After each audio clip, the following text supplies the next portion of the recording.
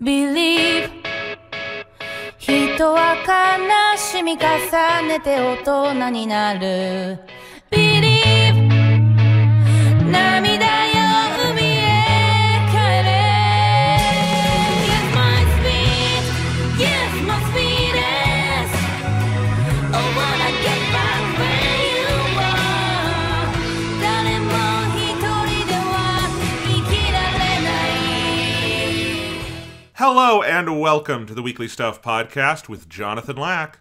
And Sean Chapman.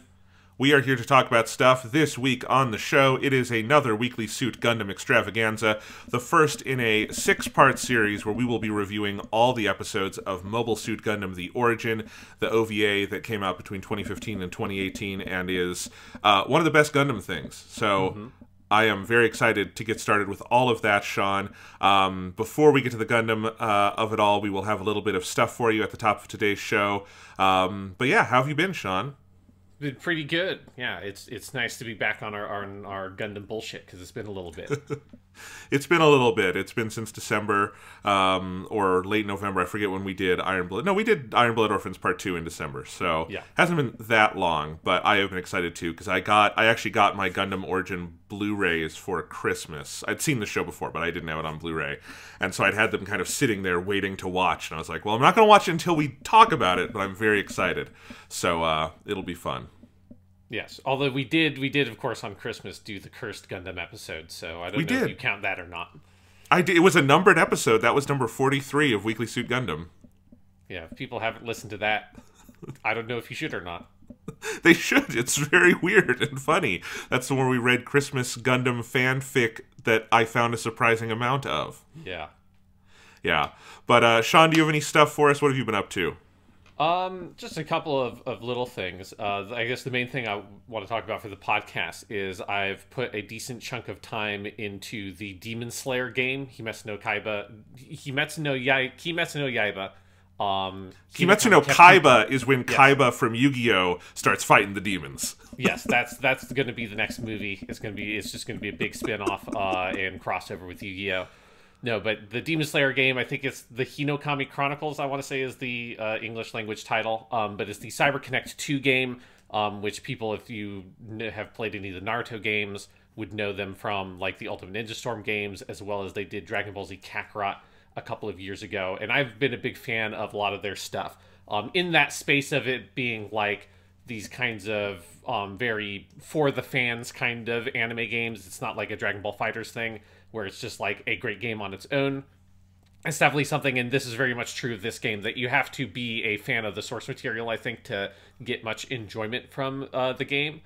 And so far, I'm a little bit mixed on this one, in terms of I feel like they don't have enough material to adapt to give the game like the full kind of breadth that you really want from something like this. But like the fundamentals of the game are very good for this kind of game, and it does get the like core kind of fan stuff there. So basically what the game is it's a big 3D arena anime fighter. It's very much in the tradition of the Ultimate Ninja Storm Naruto games. So if people have played those, the combat system is pretty similar. The dynamics of the whole kind of structure, the menus, all that kind of stuff, it very much feels like they took a lot of like the creative people that worked on that series and brought them over to this one. And it's got a couple of different modes. It's got obviously your kind of versus mode thing with online and all that kind of stuff, where you can pick your different fighters and play against other people. And then it has a story mode. And the story mode is the part of the game that I wish was stronger, because it's sort of a weird blend between the Ultimate Ninja Storm 2 and 3 and the Ultimate Ninja Storm 4 story modes, which basically the Ultimate Ninja Storm games in the second and third entry have these really big kind of adventure mode stories where it's almost like a light JRPG sort of thing, where there's a big hub world and you walk around, and those games had like these like cool pre-rendered backgrounds and all this kind of stuff, and you just did side quests and went through the story of that section of the show. And then when they got to Ultimate Ninja Storm 4, that was the point at which they only really had the very end of the series, and so the story mode for that game was just like a series of missions one after the other, and you just kind of hit them out, bam, bam, bam, one after the other, and it was very much more action-focused and kind of took out the adventure elements, which was fine for me because that's what made sense for where that game was. With this game, with Demon Slayer, it's a little bit weird because since you only have basically the first season of the anime and then the movie to adapt, there's not like enough material of when the series is like in kind of full spin and you've got your full cast of characters running around and fighting demons, that the early parts of the story mode have to kind of really try to make a big meal out of not a lot of material that's particularly good for a video game, where it's just Tanjiro with Nezuko wandering around and fighting a couple of demons, and that's kind of it. And so they have not a big hub world the way that the Ninja Storm games had them. It's more of like you will go into missions designed after sections of the story, and there will be little kind of wandering around segments where you run around a map and can find little like sort of collectible pickups and stuff like that. But they're very small. It's extremely boxed in and linear. There's not really much of a sense of exploration, and it just kind of slows down the pace of the game in a way that it feels like padding, because if you only did the main fights, there's only like maybe about 8 fights in the section that they've adapted from the source material, and it's not a thing where it's like you can't come up with, I mean they could have, but like it would be harder to kind of come up with a bunch of not like new material and like new demons or something for him to fight. There's like a couple of kind of smaller little skirmishes you do that with kind of nondescript demon enemies, but generally speaking they kind of keep the main content of the game pretty close to what the anime source material does. So that's like the part of the game that I wish was stronger, that feels a lot weaker than the Ultimate Ninja Storm games to me. But the core fundamentals of the game are really strong in such a way that I think like a sequel to this will probably be really good when they have more characters, because the visuals of the game are phenomenal. It's the thing that like CyberConnect 2 has always been incredibly good at, which is replicating so much of the visual style of whatever the source material is, while then also putting their own kind of unique visual flourishes on them. So all the characters' special moves look great. The way that they draw the effects on the screen, like the water following after Tanjiro's sword and stuff like that, looks fantastic. The big kind of ultimate attacks you do with your characters all are fucking amazing, and particularly if you end a fight with an ultimate move, it's really like cinematic in the way the like you win kind of thing pops up on screen and everything freezes. It's that part is phenomenal. And it just, and the music is, there's some original music and then some music from the series as well. So there's kind of a blend there, which is cool, because the Naruto games never had any of the Naruto music, I think for licensing reasons. But you have like, so like in the story mode, like I just finished last night, I finished the Spider Demon section. And when you get to the part where, what's episode 19 in the show, which is the best episode of that first season, and the big Tanjiro's song, that the lyrical song comes in as an insert song on that whole crazy end of that episode, like that stuff all happens in the game, and it's fucking awesome. And they have the song playing, and that whole sequence is really amazing. So when the game gets to just kind of like focus on the stuff that the game is good at, which is the cinematic fights and the character stuff, and just like kind of recreating and allow you to run around and mess around with these characters in this fighting game format, I think the game is just as much fun as those Naruto games were. It's just the stuff around the edges feels like there's just not enough material with the section that they've adapted for them to have like the pace that you want for a lot of the single player content in the game. Yeah, that makes sense. That's kind of what my worry about the game was, but then it sounds like everything that you'd want to be good about it is good. Yeah. You know, it sounds cool. It's something I want to pick up too when I can find it on sale. It looks cool. I definitely, I mean, here's one question I have for you, Sean, because I know my answer to this is no. Have you ever played the first game in a franchise based on a big anime like this? No, it's just like, definitely not. No. Yeah, like, can you, like, and that's just like the thing is that like it's probably a miracle it's as good as it is, because the first game, like there are going to be a lot of Demon Slayer games, Sean. There's going to be a whole mess of Kimetsu games one day, and I have played my share of One Piece games and Dragon Ball games, and you know, pick your favorite anime friend. You've played a lot of Naruto. None of us have played the like go back and find what was the first ever game made out of this thing. Yeah, I mean, God, you'd have to go to like an actual Famicom game if you wanted to do Dragon Ball. Yes, I mean, there is an original Dragon Ball Famicom game that was released in the US as Dragon Boy, before Dragon Ball was ever released over here, which I think is funny. But yeah, it's so it's a weird thing. But yeah, and for people who are wondering, because I get this question every so often, yes, we will review the second season of Kimetsu no Yaiba when it's finished airing, when it's all done. They're at like episode 15 of the season now, so if it runs the full 2 cours, there's probably like 10 weeks left. I'm not sure exactly how long it's going to run. But yeah, when it's done, we will watch it and we'll do a big episode and it'll be fun.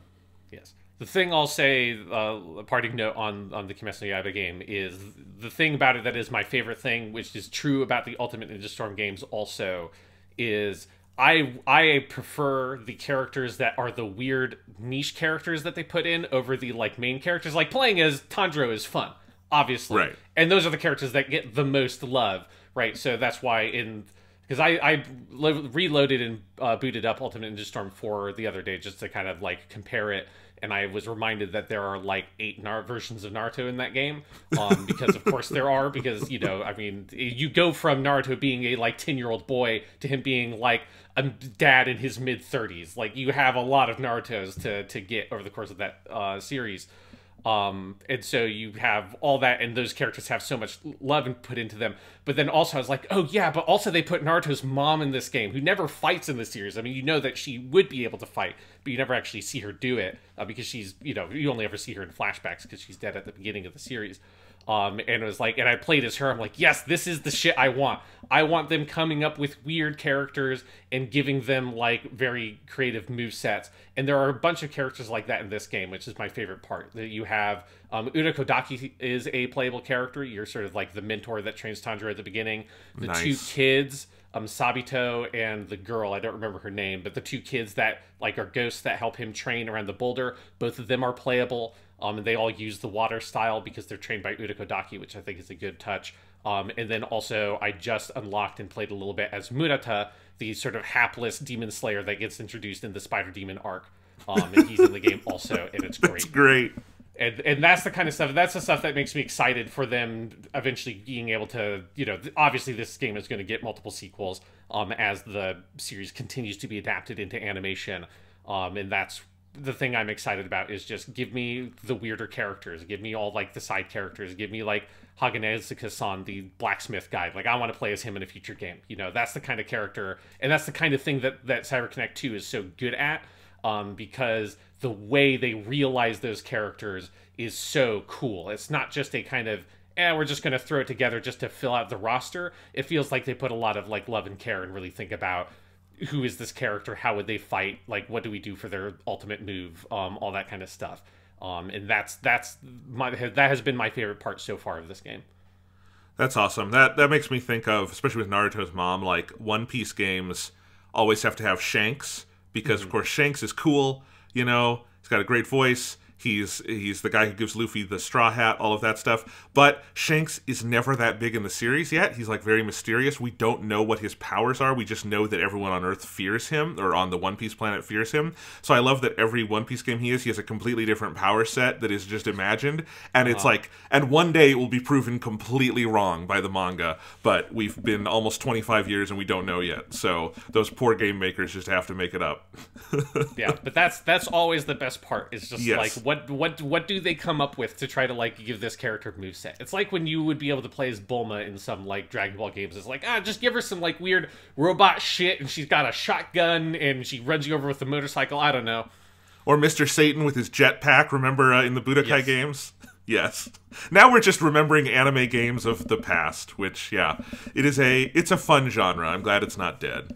Yes, that is the prevailing feeling for me playing this game, is like, it's got its shortcomings for sure, but it is the kind of game that I feel like is few and far between these days, because most of the kind of tie-in games mostly just exist in the mobile space, and it's fun to just, with, as you say, like a brand new series that is like hot right now, and being able to play the first game adapting that stuff. You can imagine a way worse game than Hinokami Kaputan, which is good, but not as good as I would have liked it to be. But if those fundamentals are there, Sean, can you imagine the game made after they're done with the Yeah. manga? I mean, man, oh man. there's some cool stuff coming. Yeah. Yes. If you're an anime-only watcher. I want to have, like, you're not going to be able to have the, like, 8 to 10 Tandros, but you could get a good 3 or 4 Tandros in there, and that would make me happy. Yes, that'd be very good.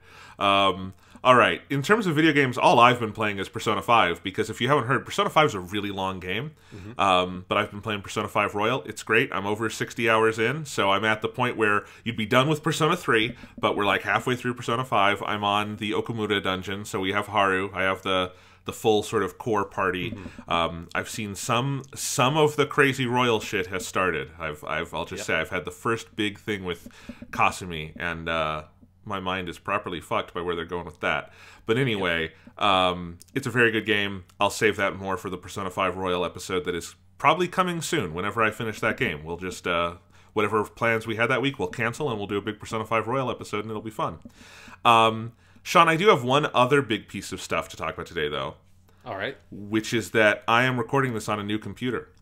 Oh, wow. Yeah, so it's a long story, and I will explain why I have done this, but I think people are sometimes interested in tech stuff, and this one was fun for me to figure this out. So I had been recording for the last 2 years or so on a PC I got when so I had a MacBook Pro that I got in 2015. That was the 2015 model. That was the last model before they like stripped out all the ports and put in the dumb touch bar and all that stuff.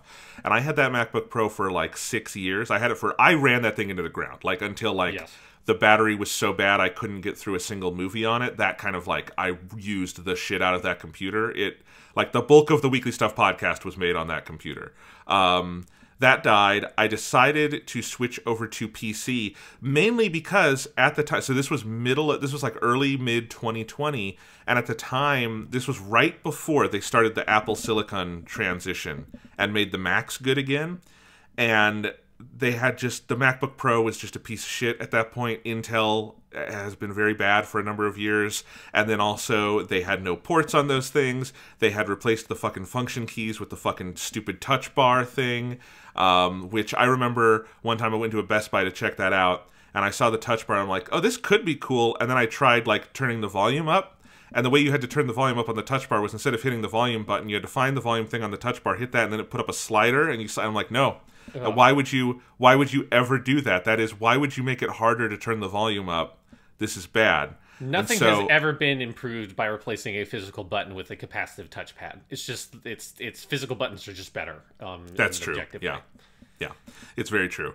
Anyway, so I jumped ship from Mac to PC. I got my sort of gaming laptop PC, which was an Asus ROG Zephyrus M15. I've been on that for a couple of years, and I was not happy with it for a number of reasons. The main one lately being it had weird heating issues. It had a lot of sound issues. It never got... The fans were always on. Now, this is just a part of the design of a lot of gaming laptops, is that the fans always have to be on.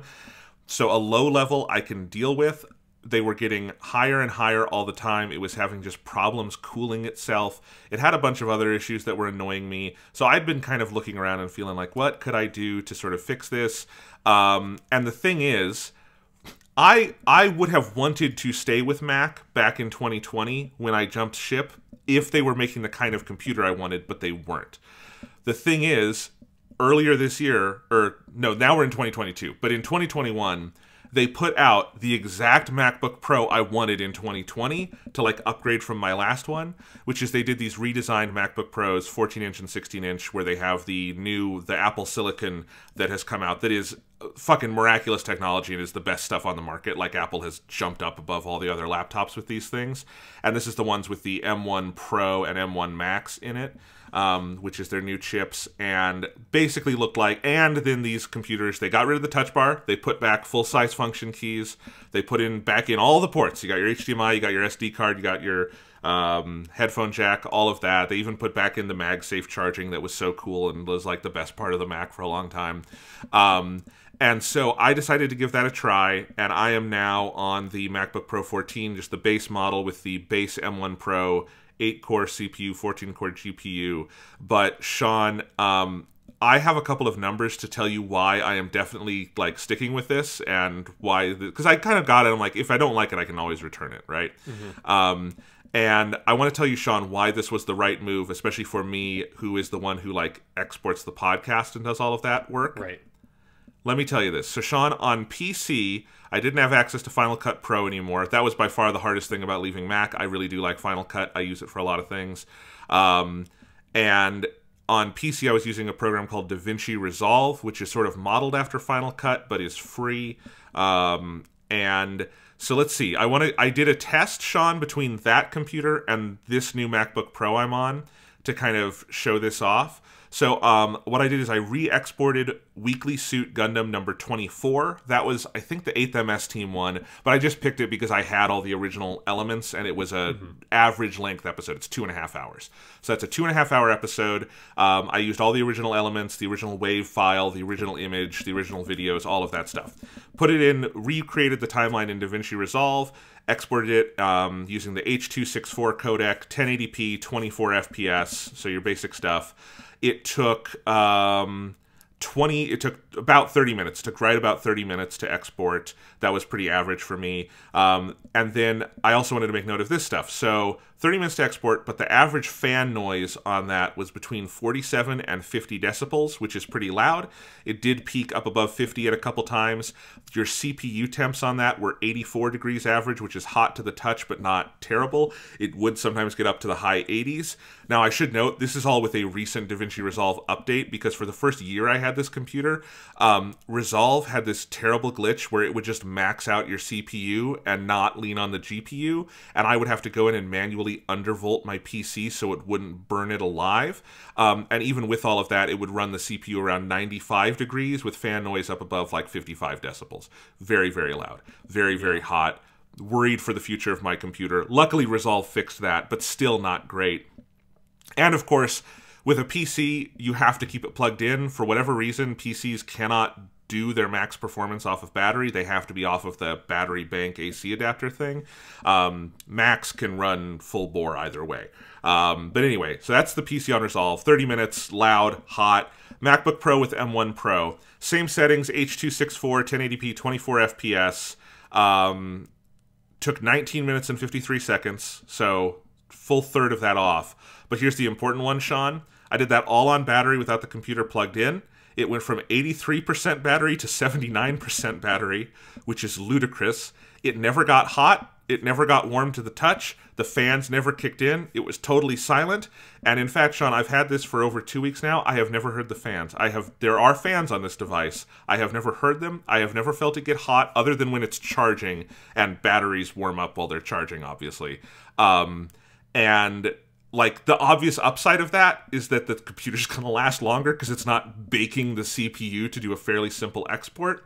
And of course, our video exports are pretty simple. They're mostly a static image. That still is a heavy task on a computer because you're rendering that static image 24 times for 2.5 hours, right?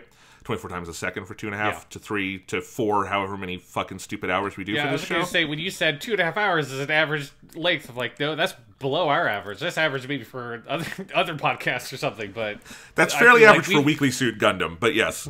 we like to push the 4-hour mark, even though we tell ourselves we don't. Well, I mean, Sean, last week's episode was an especially long one. That was a little over 3.5 hours long. It was about 3 hours, 40 minutes. I did all of that. That was the first one I recorded and exported on this Mac. That one only took 29 minutes to export. Only took up 6% of the battery. Again, no fans, no heat. I've done these. It's truly... and there's a bunch of other stuff about this computer that's amazing. It has the best screen I think I've ever seen on anything. TV... phone, iPad, whatever. It's a mini LED. It's like nicer than I would have asked for, but it's in the computer. And it's the nicest screen I think I've ever seen on anything, just in terms of color, reproduction, brightness, all of that. It's mini LED, so it's kind of like OLED. There's actual blacks when it's black because the lights just turn off. All of that stuff. More than I need, but it's amazing. This is truly, like Sean, this is like a revolutionary piece of tech for me in a way that I don't think I've ever felt using a new piece of tech, because even my old MacBook, was much better with like energy efficiency than my PC was, but it was still Intel and all of that, and so it would get loud and hot, and it would take a very long time to export our videos before. Having a computer where I can export everything like just off battery if I want, I don't need to, but if I want to, do it off battery, it's not going to get hot, it's not going to make noise, which means the computer's going to last a much longer time because it's not putting that kind of strain on your CPU. The energy efficiency is amazing, and when we're recording this podcast, it is dead fucking silent. That was the biggest thing for me, is that computer. I was having to do a lot of stuff to manage the noise coming off of that machine, and it was becoming untenable to record this podcast on it, in addition to other stuff like a lot of PC laptops like that you just really can't take around with you because they might be light on their own, but then they have very bad battery life and you have to take around this giant fucking brick and then it becomes not portable. So anyway, this was, I think, a good purchase, and I'm very happy with it because it is an amazing piece of tech, and again, that performance from the custom Apple Silicon is no fucking joke. And I'd seen a lot of these numbers for myself, but like seen a lot of these numbers from other people, but seeing them for myself was like a, holy shit, I'm so amazed that this thing is doing this. Yeah, that's awesome. I'm curious, because I remember on your old MacBook, there was like an issue with Audacity where you had to like manually, I forget what it was, but you had to do some fucked up weird shit to get Audacity to run. Was that fixed? That's been fixed. That was fixed before I got rid of that Mac. That was an Audacity side thing. Yeah, they just had not updated it in a while. I mean, and here's the other thing, Sean, that is really amazing about the compatibility on this. Since now Macs are using custom Apple Silicon, remember, all those apps were originally made for Intel processors. Mm-hmm. So all of the like native Mac apps they've updated and they run natively on the M1. A lot of third-party apps have updated, like all the Microsoft apps I use, other than OneDrive. They still need to update OneDrive, but all of the other ones run natively. But a lot of other apps, like Audacity, are still written for Intel, so they run through an emulation software called Rosetta 2, which is completely invisible. You don't have to activate it or anything. It's in the background. It's completely flawless. Like, Audacity also is much faster for me than it has been on other machines. Some of that is also due to disk speed and stuff. But, like, yeah, I have not had those problems with Audacity. I have not had really problems with anything other than there's some things I prefer Windows for. There are also some things I've always preferred Mac OS for. You're never going to have a perfect experience. Mm-hmm. But, like, I'm someone who can go between the two operating systems pretty easily. The only significant thing I'm missing is some of the games I had on PC. But I have other ways I can access that if I need to. And frankly, PC gaming. The thing that kind of broke me on that was Resident Evil Village when that came out so fucked up. And I'm like, oh yeah, there's no reason to play new games on PC because they're going to be fucked up more often than not. Yeah, it's always a roll of the dice. That's for sure. That you never know exactly what you're going to get. I mean, and everything on this computer is ludicrously nice. Even, you probably noticed right now, Sean, my webcam looks... This is a built-in webcam that is so much better than I had an external one on because my last computer didn't have a webcam on it. And the one that's built into this MacBook is, like, super nice.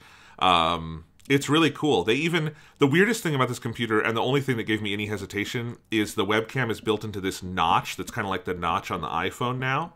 And I thought, that seems stupid for a computer. The way they've implemented it is absolutely genius, where the screen has its normal Mac 16:10 aspect ratio, and then the menu bar has been moved out of that into an extra space above the main screen. That's where the notch is, and when you're in any full screen app, they just black that out, and because of its mini LED and the lights just go off, you literally can't see the notch. So they actually found a way to do it and give you extra screen real estate. That's like one of the smartest little Apple moves I've ever seen.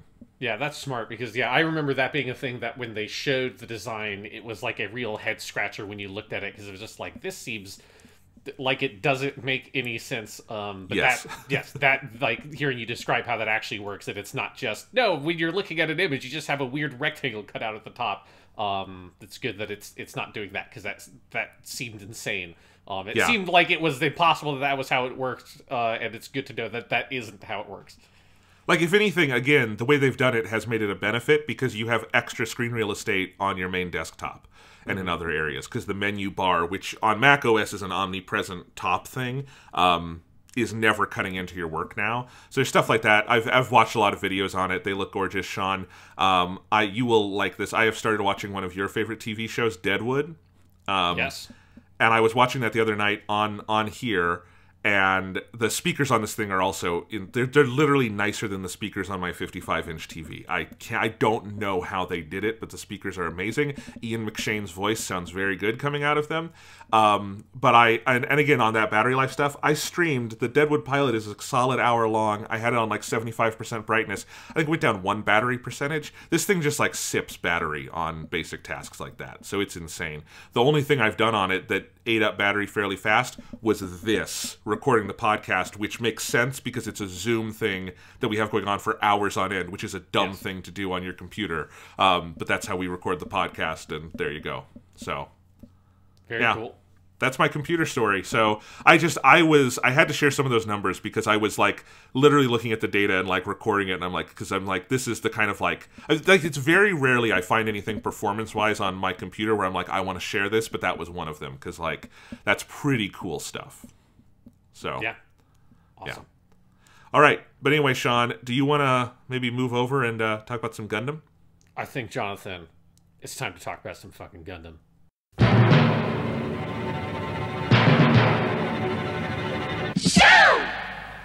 Hello and welcome to Weekly Suit Gundam, the special bonus podcast brought to you by the folks at the Weekly Stuff Podcast. I'm Sean Chapman. And I'm Jonathan Lack. And we are here once again in a new year, in the year of our Lord 2022. We're moving forward in years, but we're looking back to the past, back to where it all began, because we are today beginning our wonderful journey through something I've been wanting to talk about on the podcast in depth for a long time. I think we both have, which is Mobile Suit Gundam, The Origin, the OVA series made between 2015 and 2018, adapted from the same named manga by Yoshikazu Yasuhiko. And we're going to be doing these one episode at a time to maybe actually, for once in our fucking lives, live up to the name of this podcast. And maybe it'll be weekly. I hope it'll be weekly. But we are talking about Blue-Eyed Casval, the first episode, today. Yes, of Mobile Suit Gundam, The Origin, the OVA, which this is one where we have both seen it. I watched this back in my initial Crazed Gundam binge. For longtime listeners will remember this. Sean, you and I recorded it was the first 5 episodes were Mobile Suit Gundam, the 43 episodes. Mm-hmm. And then, but we recorded them all pretty fast and they came out kind of tiered. And then before we recorded the 6th episode where we talked about the movie trilogy, I went on a binge and watched all of the like 1 Year War OVAs. So I did War in the Pocket, I did 8th MS Team, I did the initial Thunderbolt stuff. I forget what all I watched. I watched all of that, and I watched the Origin OVA. And then when I finished the Origin OVA, which if people have seen it leads very directly into the beginning of Mobile Suit Gundam, that's when I watched the movie trilogy over again, and then we talked about it on the podcast. So I have seen the Origin. It's one of the first Gundam things I saw. It like colored my reading of Zeta Gundam and Char's Counterattack and all of that. So it's and it's long been one of my favorite things. And then I have also read the entire manga. The manga as a whole is not the focus of these 6 episodes, but it is, if you don't know, the OVA is adapted from this middle arc in the manga, which in the 12-volume perfect bound version of the manga, which is what we have in the US, is volumes 5, 6, and 7. I have my volume 5 here in case we need to refer to it. And I own and have read the entire Yoshikazu Yasuhiko manga, and it is my favorite manga of all time, and I think it is probably my favorite Gundam thing overall. It is a masterpiece. We'll surely talk about that another day. But just telling you, I am a Gundam The Origin fanboy, and I watched episode 1 last night, and I'm very excited because there's a lot to break down in this fantastic piece of the Gundam universe. Yeah, and this is going to be interesting because this is maybe the only time on this podcast, other than, I guess, because, well, you haven't done an actual Thunderbolt episode because you've also read the Thunderbolt manga, or at least like how much of it had been put out when you had started reading it, which I have not read that. And I have not finished reading the Origin manga. So this is an instance of you have... The student has become the master, that you know more about this than I do. Mostly because I have the first 3 volumes of The Origin physically from Japan. And I have started reading it again. But I had tried to read it 2 times previously. And I petered out both times because I stupidly started to read it after I had just rewatched the TV show. And because it's just the story of the TV show, obviously with like modifications, and it's told in manga format, and it's like, it's really good. But especially the last time I tried to read it was immediately after us doing the first 5 episodes of Mobile Suit Gundam, and I got 1 to 2 volumes in, and was like, I just rewatched this TV show for the third time and just rewatched the movie trilogy. It was like it felt like I was doing the manga a disservice by trying to push through it, even having just overdosed on Gundam stuff.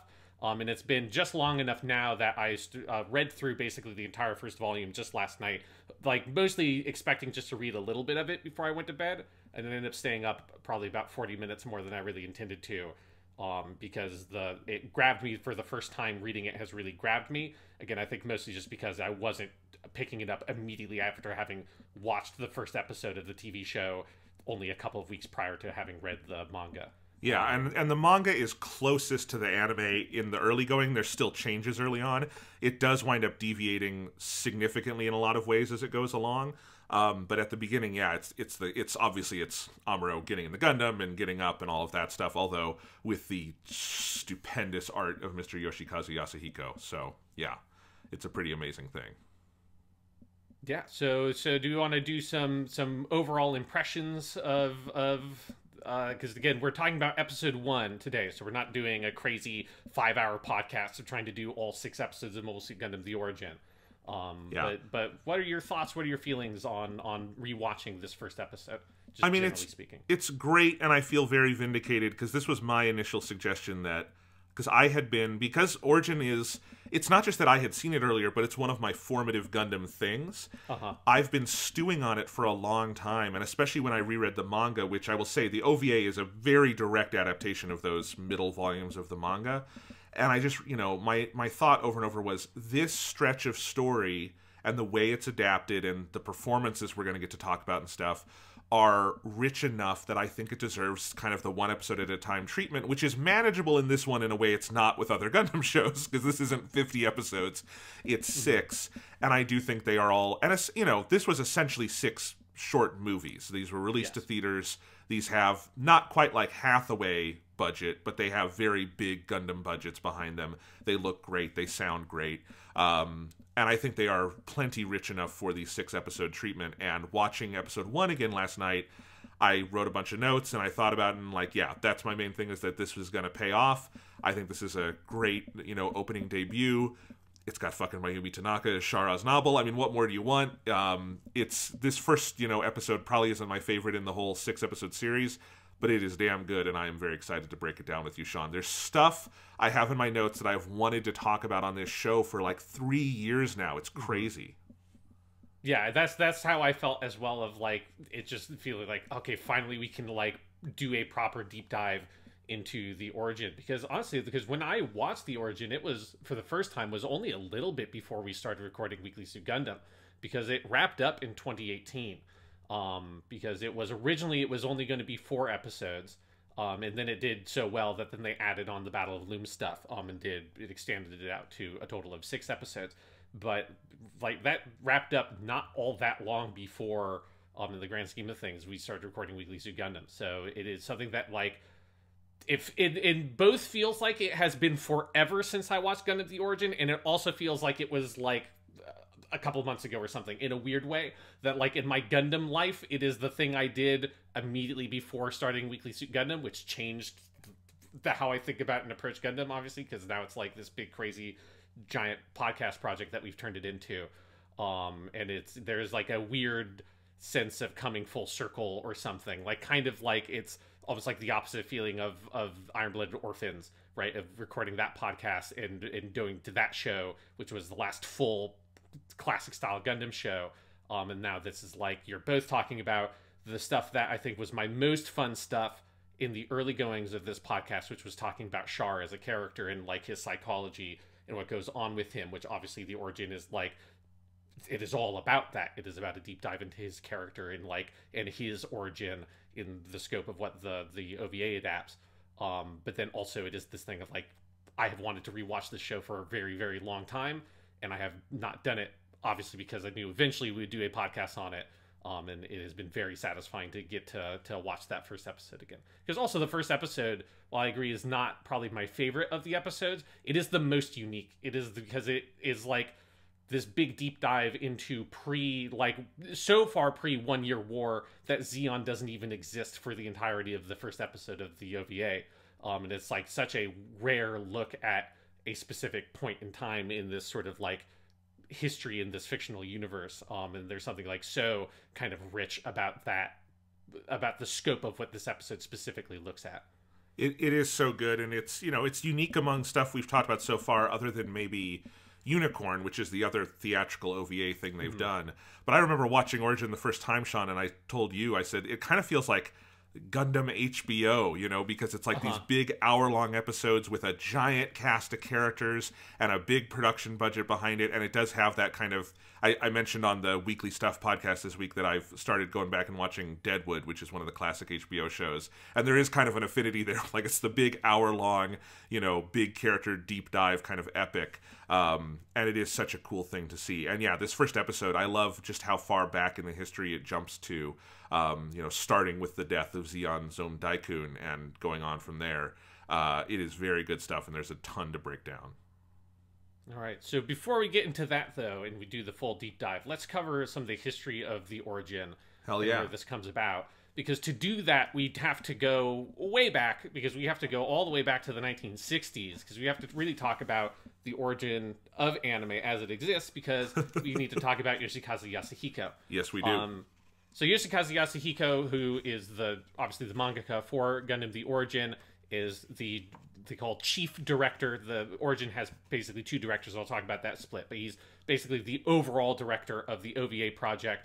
And then he was, of course, the original character designer and an animation director working on the original Mobile Suit Gundam back in 1979. But his history with anime starts basically the same way that it did with Yoshiyuki Tomino. So he worked at Mushi Productions as a storyboard artist, which was Osamu Tezuka, who was the kind of like the father of modern manga and anime. He's the creator of Astro Boy. Like basically without him, like manga and anime would not exist in the way that it exists. Yeah, Tezuka and Mushi Pro figured out basically for good and for ill, the economics of doing weekly anime on television in the 60s, which is the model that to a certain degree continues to today. Yeah, absolutely. And so Yasuhiko started at that studio as a storyboard artist, which is also where Tomino got his start in the business as well. Because, I mean, you can't really get a start in the business in almost any way before that point, because there's almost no animation that exists in certainly like the modern history of Japan before that point. You'd actually have to go kind of almost like to the war or pre-war to get something that's not the only thing is the 50s is Toei Doga and their feature division. Mushi Pro is the first of the TV division. Yeah. So, yeah. Yeah, so that's where they get their start. They work on a couple of projects back then, although it's one of those things where some of those projects, it's hard to get, like, accurate credits for some of that stuff, particularly if you're someone that's, like, so far low on the totem pole, like Tomino and Yasuhiko. But they almost certainly worked on multiple projects together at Mushi Pro. One that we do know they worked on is in 1971. They both worked on a show called Wandering Sun. That's Sun, S-U-N, not S-O-N.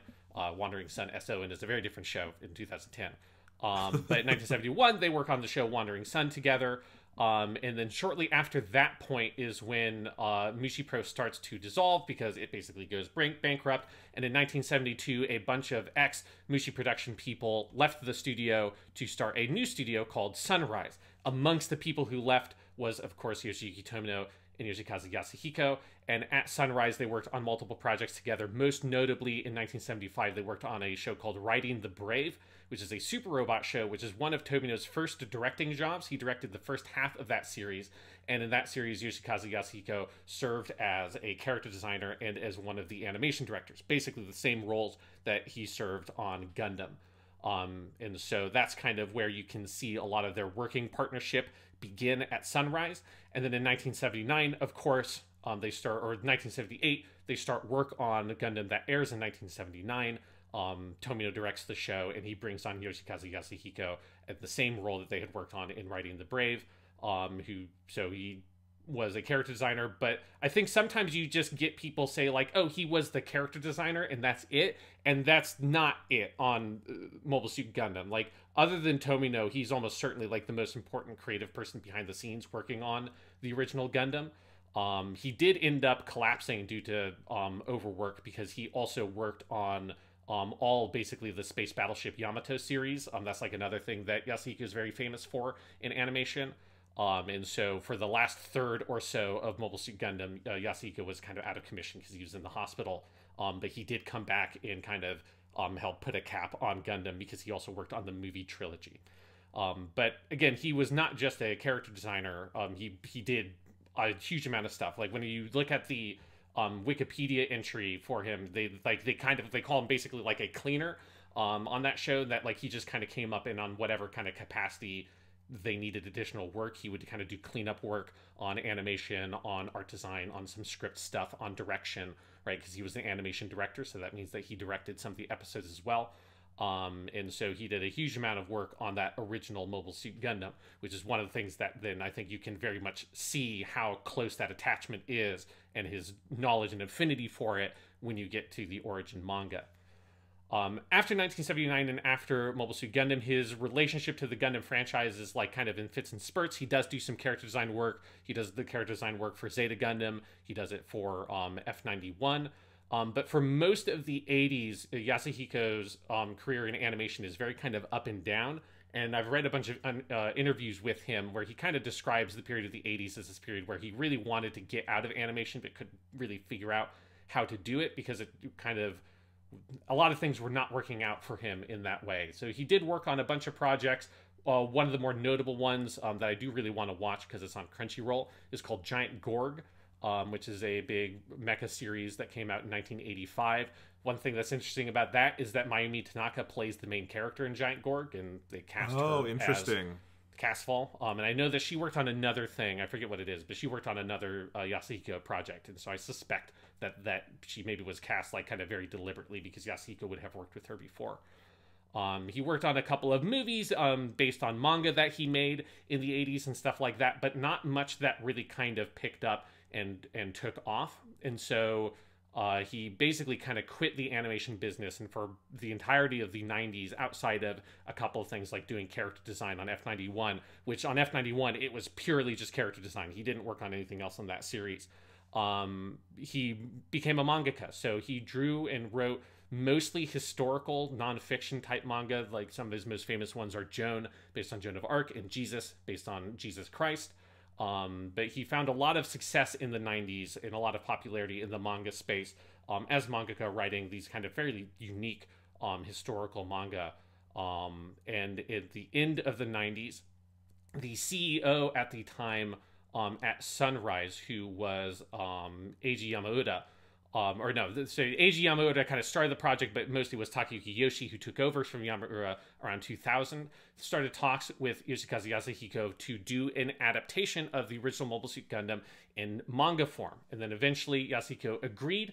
The scope of the project was originally going to be a lot smaller than it ended up being, because the overall thing is in this original Tankobon release format, not the sort of like the Isoban or the perfect editions that we got over here. It was 23 volumes, which is a big sizable manga released over the course of 10 years.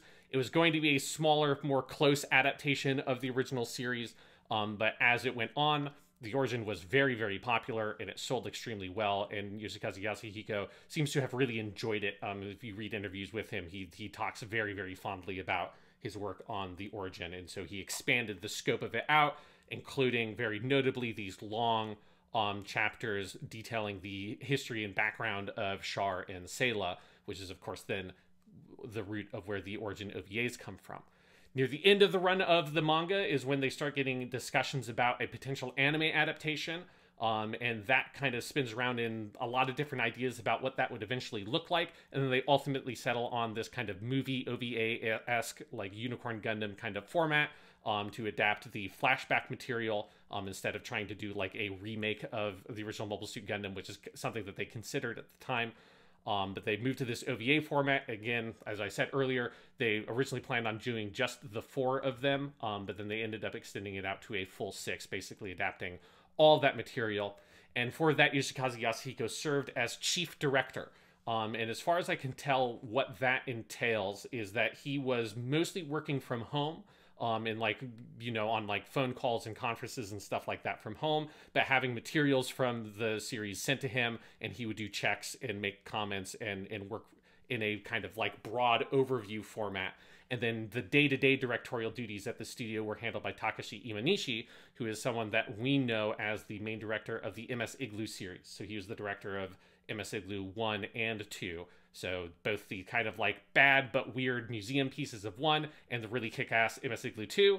And I think you could see that influence like very, very clearly. I mean, some of it obviously in the fact that they made the choice to go full 3D CG animation, which is a lot more advanced in 2015 than it was in 2005. So the 3D CG for the mobile suits, which what they did, looks way better here than the 3D CG did for this weird like PS2 era fucking museum thing that they did in 2005 with MS Igloo 1.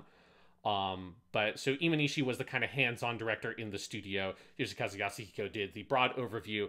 And then the staff, the rest of the staff, as is true of a lot of stuff in 2010's Gundam, is just like everybody is some sort of like veteran in the industry. It's a lot like if you look into the most of the people that worked on shows like G-Reco, you just like click in and it's people that are like at a relatively minor role in the show still have careers that go back to them, like doing significant work on Double Zeta and Victory Gundam and stuff like that. Which is a thing that Yasuhiko talked about in interviews that I saw. One of the reasons he really enjoyed working on the OVAs and his kind of return to animation was this feeling of everybody he was working with, or most of the people he was working with, were veterans that knew what the fuck they were doing, which Sunrise, for these kind of Gundam projects, has the leeway to be able to do in this period. Rather than in the 80s, everyone he was working with was someone brand new, right? Because it was the new generation coming up into animation who kind of fell in love with it through the stuff that a lot of the stuff that Yasuhiko worked on in the 70s. And I think that's like a cool part of these projects, is seeing how much like episode directors, animation directors, storyboard artists, art directors, all are people who have a lot of connection to the franchise going back multiple decades. So he works on the Origin. We have our 6 episodes, and luckily Yoshikazu Yasuhiko has enjoyed the experience so much that we do, of course, as we talked about on the podcast before, they've announced that they're doing a Kukuru's Doan's Island movie that Yoshikazu Yasuhiko is the director for. I think, and as I said at the time, and the more I've read interviews with him, the more convinced I am that the only reason that movie is happening is entirely because Yoshikazu Yasuhiko just wants to direct a fucking movie again, because he really enjoyed doing these OVAs. And so they're like, well, sure, we'll have yeah, if you want to direct a movie, here you go, let's do it. And specifically the Kukuru's Doan's Island thing, that is not in the Origin manga. He skips that story. But a separate mangaka did do a spin-off manga of the Origin, sort of in Yasuhiko's style, in the Gundam Ace magazine, and that's what this is based on. So it is part of the overall Origin sort of au revoir. Yes, and it's something that I spent a lot of time over the past week reading a lot of interviews with him, and I highly recommend people do the same, because there's a lot of good translated interviews out there. Like if you just type his name into Google and put an interview, you'll find a bunch of stuff. And it's really, it's a very interesting career arc of like how down on animation he is when he talks about like his experience in the anime industry in the 80s, and then how much fun it sounds like he had doing the Origin. And it's like, it's just nice to have someone who has this like very long historic career in anime, but who never really got the kind of same level of prominence and general success as, you know, certainly someone like Yoshiki Tomino. But has deserved it just as much, but just, you know, a lot of things didn't work out in the 80s. And then it kind of having this more happy ending of him coming back at this later stage in his career and finding a lot of like success and joy in working on this stuff. And he specifically uses the word manzoku, or satisfaction, of him saying that like the stuff he worked on in the 80s didn't sort of satisfy or fulfill him as an artist, and he feels fulfilled by working on the Origin. And it's a very nice feeling, and I think it's something that is transmitted through both the manga and these OVAs, is this sense of like an artist at the height of their craft getting to tell a story that they're very enthusiastic and passionate about telling, that is revisiting something from earlier in their career. And it's something that, you know, you get with a lot of Tomino's stuff, because he's very self-reflective in his later Gundams like Turn A and G-Reco. But this is a similar kind of self-reflective artist, but someone whose touchstone for Gundam is almost entirely just his work on First Gundam, because that is the thing that he really was heavily involved in and cared about a lot. Yeah. And, you know, can I talk about the manga a little bit and, like, where this all comes? Because the other thing to say is that, you know, by the time he came back to do the manga, you know, despite having, you know, this checkered history in animation, he is one of the most respected people in the entire industry. Yeah. And so, like, the Isoban, the perfect editions that we have here in the U.S., each have essays in the back of the books by various people. Like, the first one has Hideaki Anno. A later one has the Makoto Shinkai, the director of Your Name, writes about it and does a little interview with Yasuhiko. And so all these respected, like, people who are generations lower than Yasuhiko come in and just talk about, like, his impact on them and then also their love of this manga. Because this manga was not just popular, it was also immensely acclaimed and still is to this day. Like, when I give my praise for the manga, I'm not on an island on that. That is very much like everyone who's read it agrees it's kind of a revelatory work. And, like, you know, you talked about how it maybe started with a shorter sense of scope and expanded out, but you can feel that from the opening chapters because he takes about 200 pages to do, like, the first episode of Gundam. Like, he really, like, broadens it and, like, luxuriates in it, and it is very different. There, you know, a lot of popular anime have manga adaptations. That is a very common thing. There's a million manga magazines in Japan. Promotional manga are very common, and most of them are not. I would say it's probably hard to find an anime that doesn't have a manga adaptation, like an original anime series, and find one that didn't ever get adapted to manga in any form. Like, that almost doesn't exist. Right. But most of them are not particularly notable. They don't usually get translated outside of Japan. They're little promotional things. Sometimes you will get, like, the authors of promotional manga, that'll be a stepping stone, and then they'll come out and, you know, do bigger stuff. That's like the Dragon Ball Super manga is an interesting case where the person who did that had been doing a promotional manga for Super Dragon Ball Heroes, and then Dragon Ball Super started as a promotional manga and is now just a full manga. Sometimes you'll have stuff like that. But there's plenty of promotional manga. This is not a promotional manga. This is, like, honestly, the work I would compare this closest to that people might have read is Miyazaki's Nausicaa manga, where it is like this sort of, like, master artist, but you are seeing just their work, right, on the page, just from their head, just from their hand. It's not filtered through, like, the anime machine where you need a lot more people to do it. It is a very passionate work of art that I think makes a lot of smart updates and changes to the original source material. It's just a beautiful thing. And I wanted to read here because I think it's a good, like, intro to all of this. One of the essays in the back of Volume 1 is from Shinichiro Inoue, who was the president of Kadokawa Shoten, the publishing arm that put this manga out. And it's just a little page here about the birth of the origin manga that I really love. So I wanted to read a little bit of this. Yoshikazu Yasuhiko is willing to draw a manga of First Gundam. It was near the end of 2000, I recall, when Sunrise proposed this sensational plan. Mr. Yasuhiko was a grandmaster of original works as a manga artist by then. My sense was that he maintained a distance from the anime industry. My belief that he approached Gundam-related projects with caution. When the unexpected offer came, it was a fantastic surprise, and I remember the churn of excitement like it was yesterday.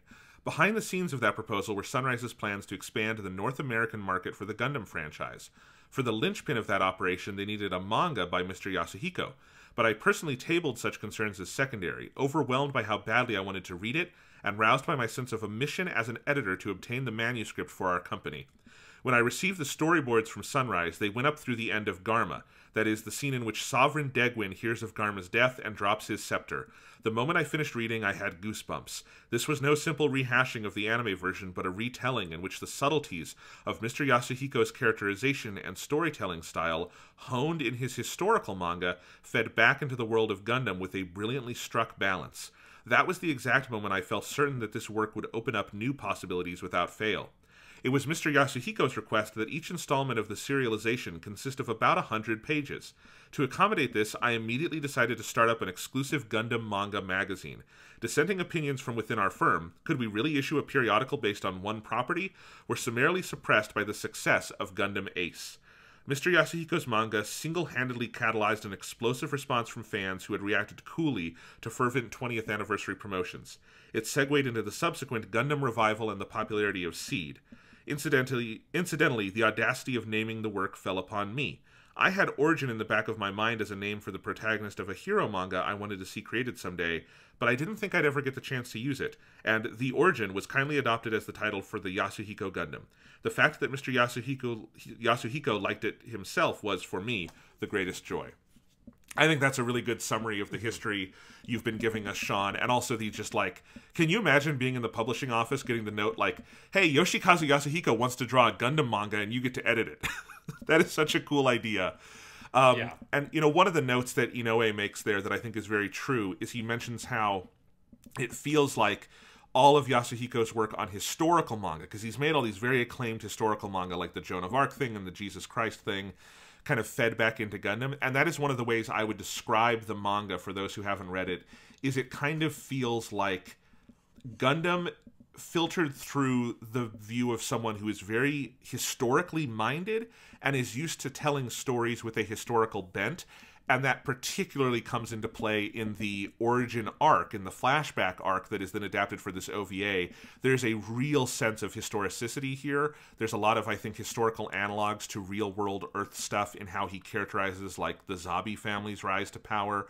And all of it just feels like there is a much greater attention to detail, the kind of attention to detail you can kind of only do in a manga, to all of the little details of the story and how they feed together to create a version of the world building that is so tight and historically minded. Because I think another part of the missive of this project is it kind of combines all the different versions of First Gundam we've had. The movies and the show, and a lot of the original novelization by Tomino is taken for the flashback arc and for a lot of other things, and it kind of creates this big sort of final version of the story. It also takes influences from like Char's Counterattack and Zeta and Double Zeta and puts some of those things in the original manga. But it is a fan-fucking-tastic manga, and I think it is also important and I'll make notes about this without going too overboard with it as we're going along, but the OVA is great, but it is important to note that, like, the flashback is not just a disconnected thing from the manga. It happens in the middle of the series, but it happens at the place it happens for a very specific reason, and a lot of the things that Yasuhiko does with the characters in the flashbacks is because of things he does with them in the manga that are different than in the show, particularly for Char. There's a lot of, like, Char is basically elevated to co-lead of the manga alongside Amuro. I would say it's sort of I don't know if I would say it's a dual protagonist structure, because Char is actually even more sharply the antagonist of the manga, but it is like the antagonist is an equal co-lead, sort of. And so the flashback has a lot of influence in on that. And so, you know, there's always been people sort of clamoring for, well, what if they remade all of First Gundam in the style of this OVA? And I don't know if I need that, but it would be cool because there is sort of a context to it that's also important in the body of the manga. So that's just my sort of opening note as we talk about the history here. Yes, I mean a full, if they tried to adapt Gundam the Origin into a full series, that would be an incredibly expensive undertaking, because it's like, it is, again, it would be huge. It's not a short manga. It's No. 23 volumes. Like, it's basically the same size as the entirety of Kimetsu no Yaiba. I mean, it took him 10 years. It wasn't like a slow, like, trickle over the course of 10 years. Like, that's a 10-year project. Yeah, and I should say, like, the flashback that they adapt for these, again, 6 hours of OVA, that's only 3 of the 12 volumes of the Perfect Edition. It's only a quarter of the series. So yes, it's honestly, it is an extended version of Gundam. Like, if you were to do it in a TV anime, I think you'd need more than 43 episodes. Like, it's big. Oh, yeah. Yeah. All right. So I think that's covers our kind of like overall kind of history and where we come from to get to 2015, this first episode coming out. So how do you want to tackle talking about Mobile Suit Gundam, the Origin 1, the Blue-Eyed Casval? Yeah. I mean, should we just start with our boy, the Blue-Eyed Casval? Because this episode and the Origin overall very much positions, I would say, Casval as the protagonist and Sayla as the deuteragonist, as kind of our two main leads of the show. This first episode, slightly less so because they are kids, and so there's a lot of adults who are doing exciting stuff on the sides, but they are sort of our main figures here.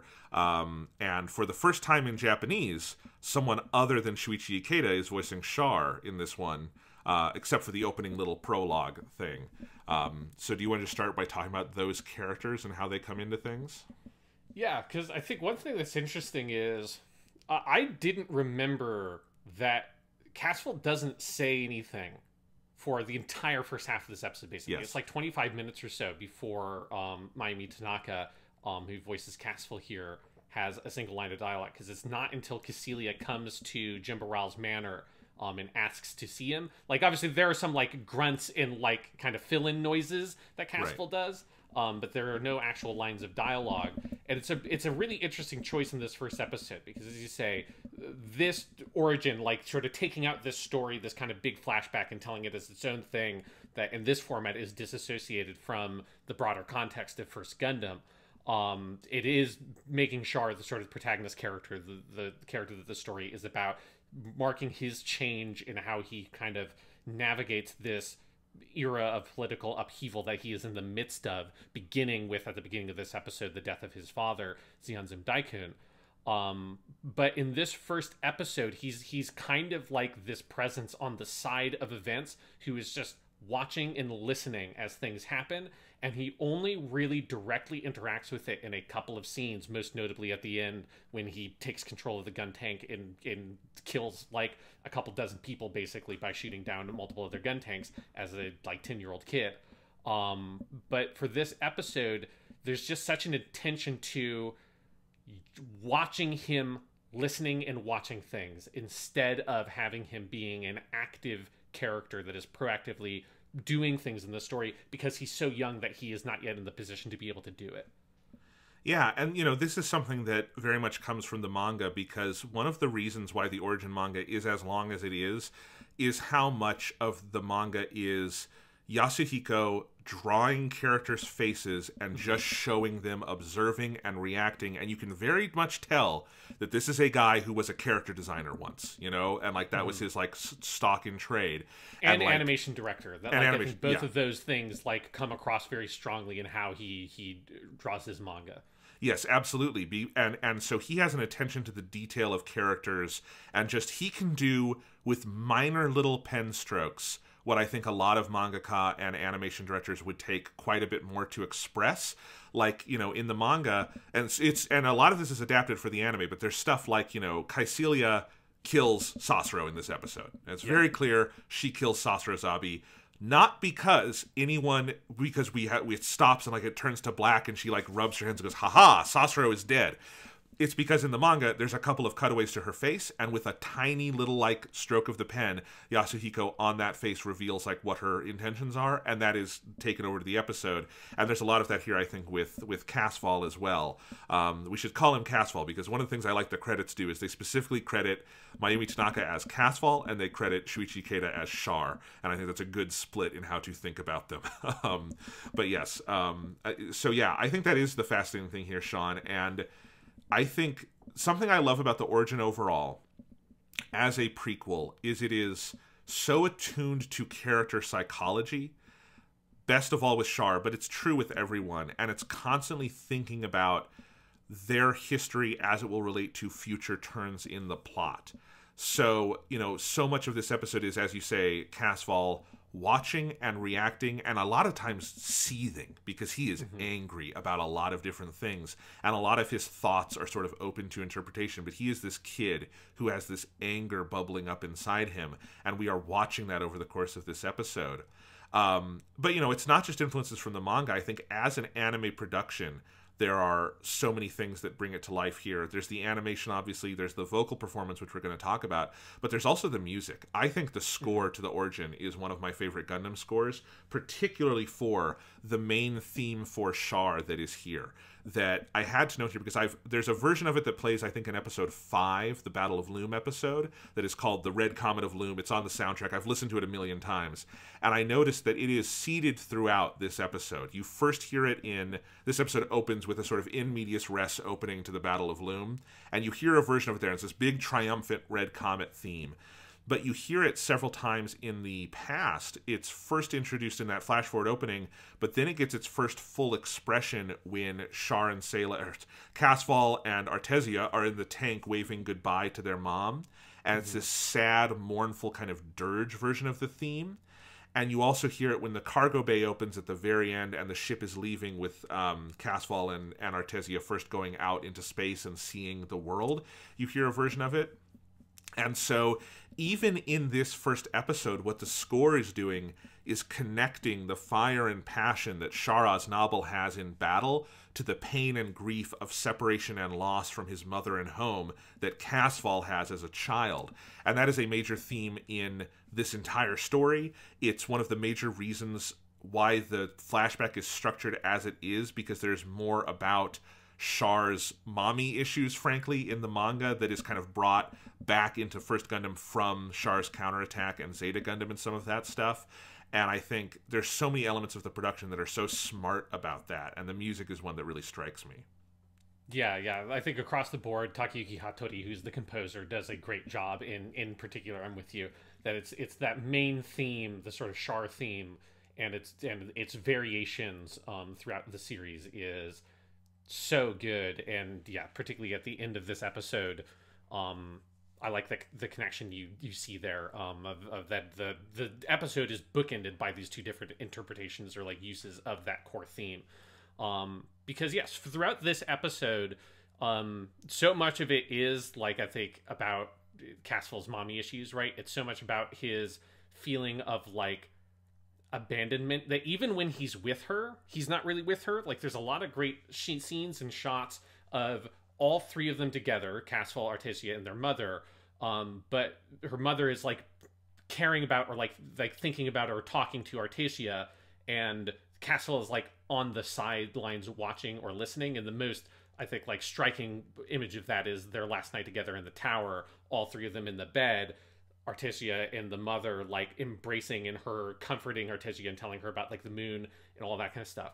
But then on the other side is Casval with his back turned, and there's a close-up shot of him just sort of like glaring because he knows and understands actually what's happening because he's older and he's also, he's Char, right? This is our little sociopath in the making. He's identified exactly everything that's happening, but he doesn't know how to express it, and nobody is talking to or like trying to console him through those experiences. And there's just a lot of that, of you seeing these moments of him not having anybody there for him, really. Like he's even when he's with other characters, he seems so alone in this story as everything else is like spiraling out of control around him, and he's kind of sort of expected in this weird broad sense as like the heir of Zeon Zum Daikun, and he kind of puts this on himself in the scene with Kycilia to be the one who's in charge and kind of figure this all out. Yeah. It is such a fascinating character to study in the beginning here, because he is, because this episode also frames itself as like this major moment in history, right?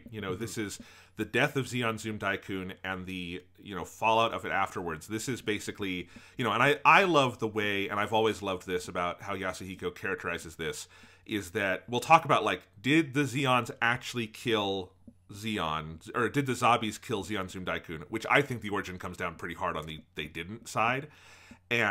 But what it does is it portrays it like basically the death of Lenin in the Soviet Union, which is like this sort of sudden death of the revolutionary leader who actually believed in the ideals.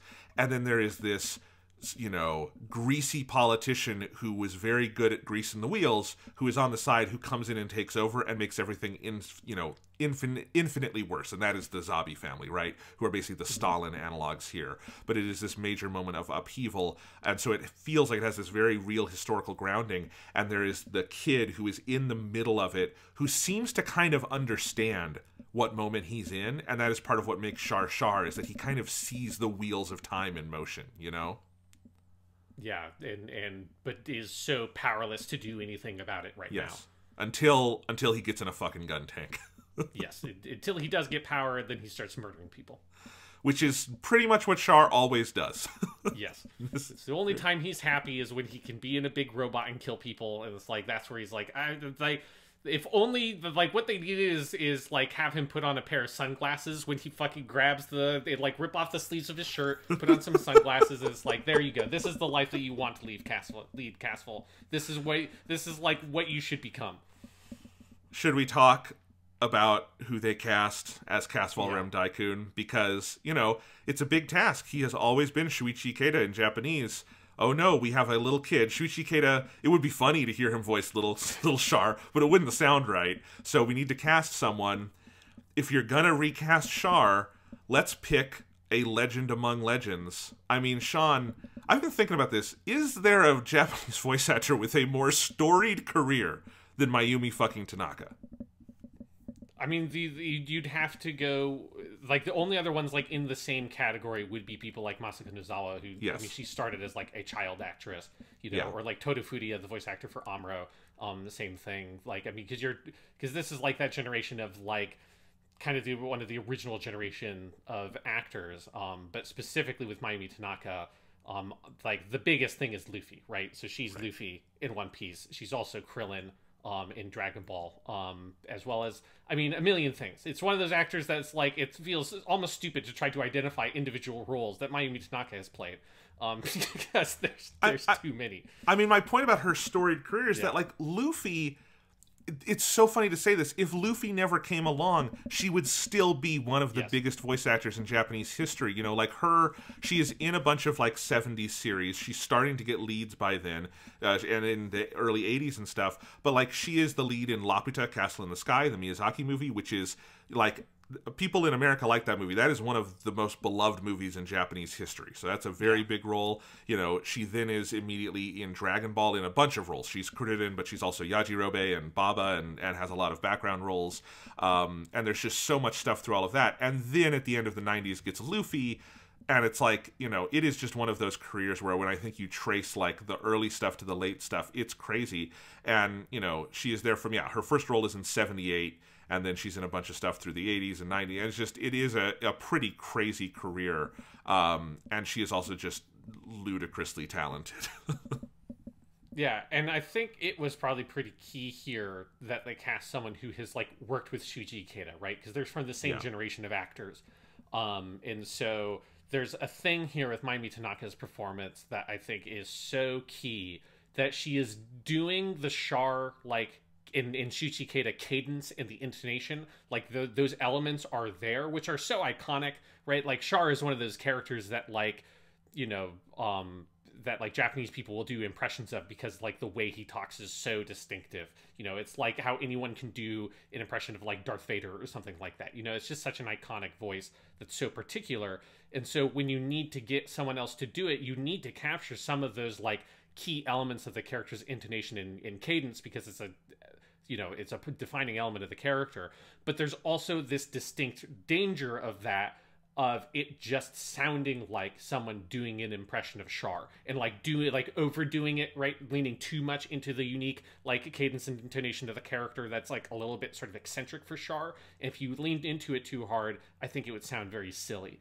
In Mayumi Tanaka, there's just this very, very studied approach to just getting the hints of that stuff. It's definitely there if you're listening to it, and you're listening to it and thinking of it as Char, and you can identify those elements, but it's never something that is like a parody of that kind of performance. And it's such a fine line that I think Mayumi Tanaka finds the exact like spot to sit on, of capturing the essence of the character without ever going too far with it and making it seem silly or parodic of this like very iconic performance. I think the key moment for that is the first scene where Char has significant dialogue in this episode, which is Casval's encounter with Caecilia Zabi, when Caecilia comes in basically to put the screws to this kid and like see if he's going to break, and he doesn't break. But it's such an interesting version of it, because it is a Casval who is sort of in over his head and is sort of feeling out how to encounter someone like this. And it is a stupendous scene. It is a knockout, like, classic moment from this or any other Gundam episode. Yeah, exactly. And it's the most, you know, Char shit in the world, that this, like, adult woman is, like, threatening his life, and he doesn't fucking care. Like, he's, like, what are you to me? Is his whole attitude, and, you know, the fact that he just is completely unthreatened by this woman. It is Char to a T. Char to a T, and I love how it's exactly what you say about Mayumi Tanaka. You can hear both the child in the voice and the man this child is going to become, right? You know, I would not be surprised if she and Shuichi Ikeda had like conversations behind the scenes about how to do this, you know? It's so well done. But, you know, I think the key Char moment in the entire episode, Sean, is there's this scene in the tank when, I mean, one, I do love the entire sort of tank finale of this. We will talk about Hamon, because Hamon is fucking great in this. She's also voiced by your girl, Miyuki Sawashiro, in a very good... Please, my queen. Your queen. Yeah. Sorry, not your girl. She's not yours. She's not anyone's girl. She's the world's. Yeah, way too familiar. I couldn't possibly. Yeah, your queen playing Crowley Hamon, who I love that her plan, and it is brilliant, is like, what's the best way to smuggle this kid to the cargo bay? Well, why don't we do the thing they will least expect, which is run a gun tank down Main Street, right? And of course, Casval and Artesia wind up in the top of the thing where they have the controls of the guns and everything. And I think, to me, Sean, there are 3 Rosetta Stone moments for Char Aznable in the history of Gundam. There is, I have never betrayed anyone ever, Haman. There is, she could have been a mother to me, from the end of Char's counterattack. And then there is this, where Sayla says, who is that? And he replies, Tekida, the enemy, my enemy, your enemy, mother's enemy, everyone, I'll take them out. And then he starts firing.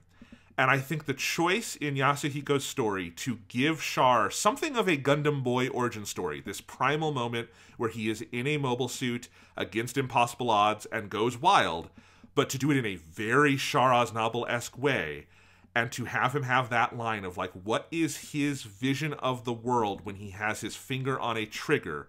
It is that that's everyone's enemy. To me, that is one of the 3 primal, most important Rosetta Stone Char Aznable moments. Mayumi Tanaka delivers it with aplomb. I think the direction of the anime in that scene is phenomenal. It captures Yasuhiko's art style in those moments from the manga so perfectly.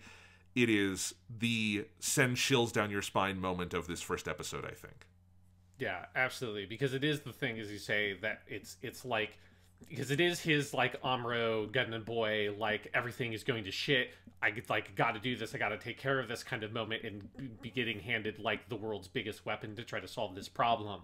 But of course, like, when Amuro is given that scenario, his, like, main concern is protecting people, right? Like, the reason why he's defeating these Zakus is to save people. It's why it's so key, and this is a moment that also the origin manga does in the original show, where Amuro destroys that first Zaku, fucks up, hits its core, it explodes, ends up, sending his dad out into space, all that stuff, and, like, potentially could have destroyed, and if another one blows up, could destroy the entire colony. So he has to make the deliberate choice of killing only the cockpit and destroying the cockpit, and only just killing the person of the second Zaku to make sure it doesn't explode. But that's because he cares about saving these people and protecting this colony. Like, that's what he is fighting for fundamentally. And that's why he can't just let this fucking thing blow up. Whereas for Casval, if those things had caused a giant nuclear explosion, he wouldn't have given a fuck. Like, he wouldn't have cared. Like, unless they were near the tower where his mother lived. Like, other than that, he doesn't care about the rest of this stuff. And I think there's something of that in his mindset. If he is so easily able to just identify these people as the enemy, even though one thing is, they're not the fucking zombies who he believes killed his father. They're just random Federation soldiers. Like, this isn't some, like, I'm getting revenge for my dad. They're just the enemies because they're standing in my way. He doesn't express some sort of, like, ideological belief against them or anything like that. It's just, we got to get out of here. They're threatening us, so they are the enemy, and I'll just take them out, whatever means necessary. That, to me, is why it's a Rosetta Stone moment for the life of Char Aznable, is because this is not a guy... Because here's the thing, Sean, I will argue throughout these episodes that I think the Origins interpretation of Char is that he does not try to get revenge on the Zombies for his dad. I think he tries to get revenge on them for his mom. Because what they do to his mom, we'll see this in the next episode, is much worse. And I think it is, and I also think that because of that, I think it is more about the mom than it is about the dad. It is harder to pin an enemy on that. And I think Char's anger is so much less at any one person. If he really was like, dead to the wall, like the zombies are the evil ones, there's a lot of ways he could have gone about that more smoothly in First Gundam, right? If he just, that was his prime source of anger. I think there is a much bigger pathology to Char Aznable that is about an anger at the world and the systems and just the entire, all of the things that make him hurt and confused inside in ways he doesn't understand, so he starts shooting shit, right? And I think that is why that moment is so key, and it's a thing that Yasuhiko is going to hit on a lot in this big flashback arc that becomes the OVA, is these primal moments that link to stuff that we understand from the existing Gundam canon. And I think that is just one of the most key moments of that is they're all our enemy and I'm going to blow them the fuck up. That is the mindset of someone whose life will, on the other side, end trying to send an asteroid down to destroy the Earth, you know? Yeah, that in many ways, like, Shard needs to feel powerful and needs to feel in control, right? Like, that's part of where his rivalry with Amuro comes from, is that Amuro is the only person who's consistently able to beat him, that he has ever met, basically, in his entire life. Because, fundamentally, Amuro and Char, broadly speaking, believe in the exact same things. Yes. Yeah, and it is this thing of where it is very fascinating to watch this episode and see, like, just those kinds of little moments and those little details that are so carefully chosen, that fit perfectly into this broader tapestry of this character that spanned, you know, this entire 2 whole TV shows and this movie from, like, basically 20 years before this thing, before, like, the origin came out, you know? Yeah. So, do you want to talk a little bit about Sayla, who is not as big a presence in this episode, but is a adorable presence? Yes, yeah. Artesia in this episode is the, like, need comic relief kind of thing. I mean, she's not, like, comic in that she's very funny, but it's comic more in just, like, it's happy and it's light, until it's not, obviously, at the end, and then it's super fucking depressing. Yeah. I was going to say, Sean, I'm thinking of, like, the moon at the end, and, like, it's so fucked up. But for most of the red time of this episode, it's, like, Artesia being this happy little girl running around with her pet cat named Lucifer, and her, like, relationship with Ramba and all of that. Like, she's so completely adorable, that it is this, like, one thing that you get this one, like, moment of levity, throughout all this, like, awful shit that is happening to these people. You know, like, one of my favorite moments in this episode is her asking Ramba Ral to go back and get Lucifer, and it's just a little kind of funny little bit with a great punchline of her saying, "Oops, I forgot to tell him that Lucifer scratches anyone that he doesn't know," and then the mom just kind of basically face palms in the window as Ramba Ral drives away. It's so next good. time you see him, his face is covered in cat scratches. Like, that element is, like, I think it's a very important, like, part of the kind of the tonal variety of this thing, that it is not just darkness and sadness. Like, it's one of the things that you need Artesia / Sayla there as a contrast to Casval and Char, because she goes through the same experiences that he went through, but she lives her life and interprets them in very different ways than he does. And you see, you know, it doesn't go into detail of that stuff yet because she's so young, but you see, like, the seeds of that kind of, like, duality being planted here. You know, and I think, you know, a lot of the stuff they do with Sayla in this stretch of in this 6-episode origin is attuned to, in the manga, Sayla's role is expanded, particularly in the back half of Gundam, which I think is an unalloyed good. It helps the story a lot. And I think, you know, you see this even in, though, the original 1979 version of Gundam. You know, Char is the sibling who is driven by anger, and Sayla is the sibling who is driven by sort of empathy. And I think empathy comes from sadness. And she is someone who, her memories of this time are sad, because she was a kid who had her mom and then she didn't have her mom, right? And I think Char's memories of this time are pure, raw fury, you know, of, like, they took my dad, then they kicked me off the planet, they took my kingdom from me, basically, right? And Sayla doesn't have illusions about that, because she's just a little kid with her adorable cat, Lucifer, who, last night I'm watching the episode, and before they tell you the cat's name, I kept trying to remember it, and I'm like, and I kept wanting to call it Gigi, because that's the cat in Kiki's delivery service that looks just like this cat, and Sayla even has her, like, little witch's hat in this episode, so she kind of looks like Kiki, but it is not Gigi, it is Lucifer, but it is an adorable, funny cartoon cat who I like a lot. Yeah, I mean, God, is there anything more adorable in anything than Sayla trying to, like, jump off the back of the gun tank, like, and holding her, like, hat and having the cat on it, like, at the same time? It's just, like, you need little moments like this, like, oh, this is so cute, like, thank you. Like, thank you for giving me, like, this moment of brief, like, levity, and, like, you know, it's just, like, they just need to have in the middle of, like, really dark dramas, somebody looking at a funny cat video. Like, that's just the thing that needs to happen every once in a while, just to, like, sort of as a palate cleanser for the tone of your piece. Absolutely. So Sayla is the first one we're going to talk about today of several recasts that the Origin has to do. This one, we now have, the original actor was Yo Inoue, who voiced Sayla on the TV show, and now it is Megumi Han, who does Sayla as both the child, Artesia, and as the adult throughout the origin. And I think it's a cool performance because she has to do the little girl voice here, and it's very, very cute and adorable. And then I think the adult Sayla is a very good, reinterpretation of that part. Yeah, and Megumi Han is a great actress. She's been in a bunch of stuff. She's probably her most famous role is that she's Gon, the main character in Hunter x Hunter. Obviously, that's a very different performance because that's a little boy. But she's also another performance I really love. Actually, this is probably my favorite thing she's been in terms of like her performance. Is she's the main character Atsuko in Little Witch Academia, which is a really great Studio Trigger anime. If people haven't watched it, it's on Netflix. It's like, what if you made Harry Potter, but it was good, is my general pitch for what Little Witch Academia is. And that's Atsuko's a little bit more in a broadly similar kind of space as Sayla. Obviously more like adult Sayla than this. Kind of like teen Sayla is very Atsuko-esque.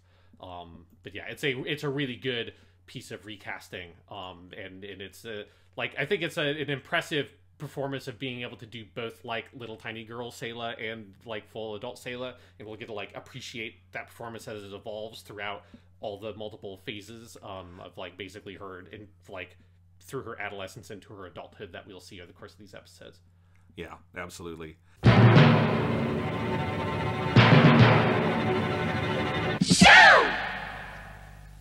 So where do you want to go with this next, Sean? Do you want to trace some of the story of this episode? Because I really do. I mean, it's fairly obvious what the breaks for all the episodes are going to be from even just reading the manga.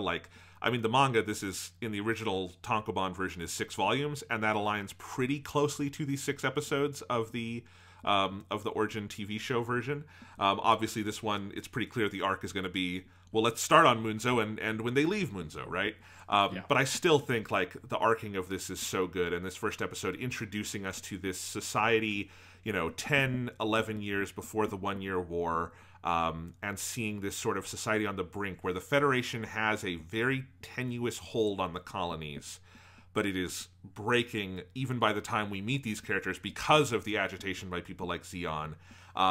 But I do think it's an interesting choice, and I think this is very intentional in the manga, and I think it's very intentional in the anime, that we start with Zeon's death. We don't really see him as an active living presence. I can imagine a version of this story that starts even earlier, where we see, what was their relationship with their dad? And I think the implication is they didn't really have one. Do you share that interpretation, Sean? Yeah, this is where I think that historical element of the storytelling is so vital. Is it as with any actual a proper piece of sort of history understands that there are things that we just don't know, right? Because so much of history is assumptions that people make about things. And I like that here. I think Yasuhiko has such a deft touch with a lot of this stuff of not trying to tell you very specifically exactly what has happened for some of these things. And instead you have to sort of try to figure out or get a sense of your own interpretation. And I'm with you that for sure Zeon Zum Deikun, the impression you get is that he didn't have a super in-depth relationship with his children. I think it is another key moment though for Casval that he doesn't have any moment with his dad, right? At least Artesia has the one moment of him picking her up and holding her, and then it's one of many really great touches early, in the first 5 to 10 minutes of Zeon Zum Deikun, where they intentionally animate certain sequences as if they were a 70s anime. And that's one of those shots where they basically animate it as though it is this still image that they do. That 1979 Gundam did a lot with when the shot I think of in that show is Kai after his sort of girlfriend has died at the end of that episode, and it's this super highly detailed basically painting that doesn't actually animate. They do that stylistically with him picking up Artesia as well, and so you get that one shot of a sense of he does care about his family, but he also cares about the big scale of all this political stuff that he's fighting for. And Casval doesn't get this moment of his dad picking up and hugging him the night before Zeon goes to give his speech. And then the other critical thing is that you are not given an explicit reason for why Zeon Zum Deikun dies. And there are you're given two clear things you can pull on for 2 different explanations. Either, and this is kind of what I lean towards, and I think this is what you lean towards as well, Jonathan, that basically he has like a heart attack, and it's just like a freak accident. He's super overworked. He's stressed the fuck out. Like, he's so manic the night before he gives the speech. It seems like he hasn't slept for multiple days. And then the moment when he's about to give his speech, he just basically has a heart attack or some sort of other kind of critical health failure brought on by extreme overwork and stress. And he dies there. And it's just this like horrible, tragic coincidence that it happens at that moment. And in the like historical analog to Lenin and Stalin, that is how Lenin died. Like, Lenin had a series of strokes brought on by the stress of the Russian Civil War and World War I and like the Russian Revolution and all this stuff that he was overseeing. And then he finally had the stroke that like ended his life, and then Stalin came in, you know? And so I've always thought that's also part of why it's portrayed this way. Yes, but it does give you space to have the interpretation that the zombies would have killed him, because there is also a sort of focus on, as he collapses on the podium, he knocks over a pitcher of water that falls to the ground, which, like, in, you know, storytelling, like visual storytelling shorthand, is a way of indicating that someone has been poisoned by the thing that they have knocked over and dropped to the ground. And then there's never any specific clarity on that. Like, did the zombies poison him? If so, like, which one of the zombies would it have been? Because I would, if it was anybody, I would assume it would be Giran and not even Deikun, because Deikun doesn't seem like the guy who would actually, he doesn't want to shake the nest too much. He wants to just sort of like have a stable scenario that he can softly manipulate to his benefit, whereas Giran is the guy who wants to do the big crazy changes and the huge grabs for power. And I think one of the things that's important is that it doesn't actually matter which one of those it is. And this is true of like lots of historical figures throughout history, is like sometimes it is, you don't know, did this person get murdered? Did they get poisoned? Like, well, because there are oftentimes theories that happen at the time about why people die that are then politicized and used by different factions, just as Zeon's death is politicized and used for different factions in this. And ultimately, in the midst of a death being used politically like that, it doesn't actually matter what the truth was. Like, what matters is what are people going to do about this sort of like opening of the power structure in this society, who's grabbing for power and how are they going to grab it. Exactly. It feels very much like real history in the sense of there is ambiguity at the root of this thing, but what really matters is what people did with that ambiguity, right? There are so many wars that like we have a lot more information now about how Archduke Ferdinand died than they did in the moment that like started World War I, right? But that mattered less to the people in the moment than, well, this is an excuse to wage a terrible war, right? Yeah. And that's what I love here, and that is, you know, it is the, you know, you have Daegwon Zabi, the kind of sleazy but effective politician in the background, who I think I agree with you, Sean. He is not someone who likes to necessarily rock the boat, but he is a great opportunist, you know, and he's got this political family around him. And I also love the attention to detail throughout this episode, and it's going to be true in all 6, of, I think, the very accurate characterization of these zombies as a den of fucking vipers and kind of idiots who, like, do often stupid and self-destructive things and are fighting with each other as much as they are fighting with the outside world. And even as they are making this power grab throughout this first hour, you also see the seeds of their own destruction, you know? Yeah, I mean, it's another one of those historical things that is very true of lots of aristocratic and particularly monarchical families, is that, you know, the most, you know, if you're like a king or a high-ranking noble, the person who's most likely going to get your fucking head chopped off is like your brother or your son. You know, like it's someone else who is like in some sort of line to take advantage of your death, which is almost always going to be. I mean, and it's true of like, I guess, modern day. Like, it's always like the spouse, right? It's always like, who is the person that's going to materially benefit from this murder, from this action. And you see that whole attitude amongst the zombies, with the exception of like Dozel is like the one good guy, right? Like he's not a good guy in that he's still ultimately going to fight for people that are fucking awful pieces of shit, but he is, you know, he's a very gentle, sweet person at heart, and I love that like characterization is very true in the original show, right? Like, he's the guy who has the wife and the daughter, because he's Minerva's father. And I like, you see that kind of characterization here. But then all of his like sort of 3 older siblings, Giran, Cassilia, and the one who gets murdered, whose name I can't remember because he exists to get fucking got. Sasro. Yeah, Sasro. all three of them are the fucking Vipers, because they are the ones who really care about being on like that throne, basically. Here's a little detail I love in this first episode. Every member of the Zabi family except Dozel has a moment where they look in the eyes of the person who's going to kill them, right? Obviously, you have Sasro and Caecilia, because the moment where she decides to kill him, we see, is when he slaps her. You have Caecilia look eye to eye to Shar Aznable. You have Garma look eye to eye with Shar Aznable at the funeral. You have, Degwin look at Girin. You have Girin look at Caecilia. The only one you can't do that with is Dozel, because Amuro isn't here. But, like, all of them are looking at the people who are going to get them killed, And it's easy to do that because they're all their own family, other than Shar. And Shar, they're doing everything they can to make sure that kid's going to want to kill them, right? Yes. Yeah, it's not good. But I love the flip side of this with the Zabi. We'll talk more about the Zabis in a second, but you also have the Ral family. And I like the expansion of the character of Jimba Ral as kind of like also crazy. He's like the other Zeon Zum Daikun, who is like, he's dyed in the wool, he believes this stuff, but he is also overstressed and overworked and has lost the thread on this whole revolution, Yeah, I mean, it's just this sense of that, like, he's kind of over the hill, right? Like, he's very old. He's at, like, the end of his sort of, like, he's, like, kind of going senile, basically, at this point. And he's got his, like, little weird bunker, right, later in the episode that Ramba finds him in their mansion. That's covered with, like, pictures of him when he was younger and medals and all that. He's got his, like, little, like, survivalist fucking bunker out back, basically.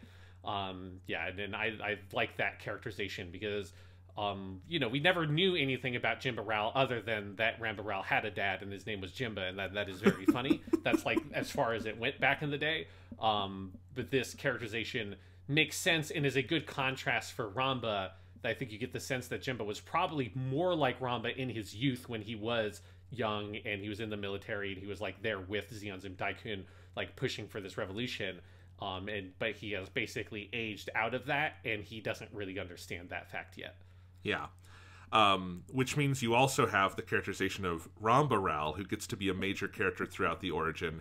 And I think a lot of what they do with Ramba Ral is really cool and is also connected to, at this point in the manga, you would have already had the death of Ramba Ral because that happens before the flashback. And one of the things Yasuhiko does throughout the manga is, we've made fun of this before, that in the official canon, Ramba Ral is like 35 or something, which makes absolutely no sense in the original 1979 anime where he's clearly like in his mid-50s or something, right? And Yasuhiko does rework it so that timeline makes sense. Ramba Ral is younger in the manga, and obviously he's younger still here in the flashback. But I really love Ramba Ral throughout all 6 of these, and his characterization here, and especially his relationship with Crowley Hamon. Fucking one of my favorite things about this episode and the ones to come.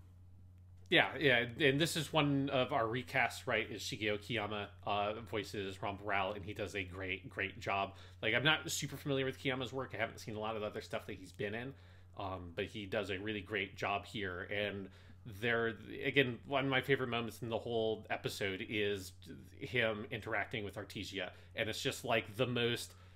like, it's like what you wanted to see Ramba Ral get to do, right? And when you saw that Ramba Ral is, like, he's this good dad, right, or this good uncle, and he has that relationship, right? There is that history there between him and Artesia in the original show. You just don't ever get to see that actual flashback. It's just through implication, and there are, like, a couple of interactions before Ramba Ral is killed, and it's so sweet getting to see the two of them together and get to see Ramba Ral be, like, happy for a little bit and get to, like, interact with these people and not have to, be the tool of the Zabi family that he hates, which is basically his role for the rest of the series of Gundam, right?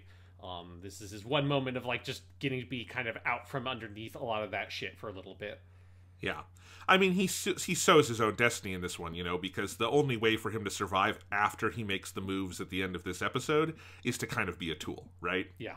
But they do, I think, a good amount of attention here to painting this picture of Ramba Ral's life as, like, it's exactly who we saw in the original series. He's very competent soldier, very respected, very caring, like the kind of guy that if you're in the military, you would kill to have as your commander, right? Because that dude is either going to take care of you or give you a really good death. It's kind of what you get from Ramba Ral. And of course, in this one, we also see that, he's part of this important political family, and he's built this basically network of information with his lovely, not quite wife, not quite girlfriend, not quite partner, something, Crowley Hamon, recast here as Miyuki Sawashiro, who does amazing work here and in the episodes to come. Are you happy, Sean, that your queen got to voice one of the great space queens, Crowley Hamon? Yeah.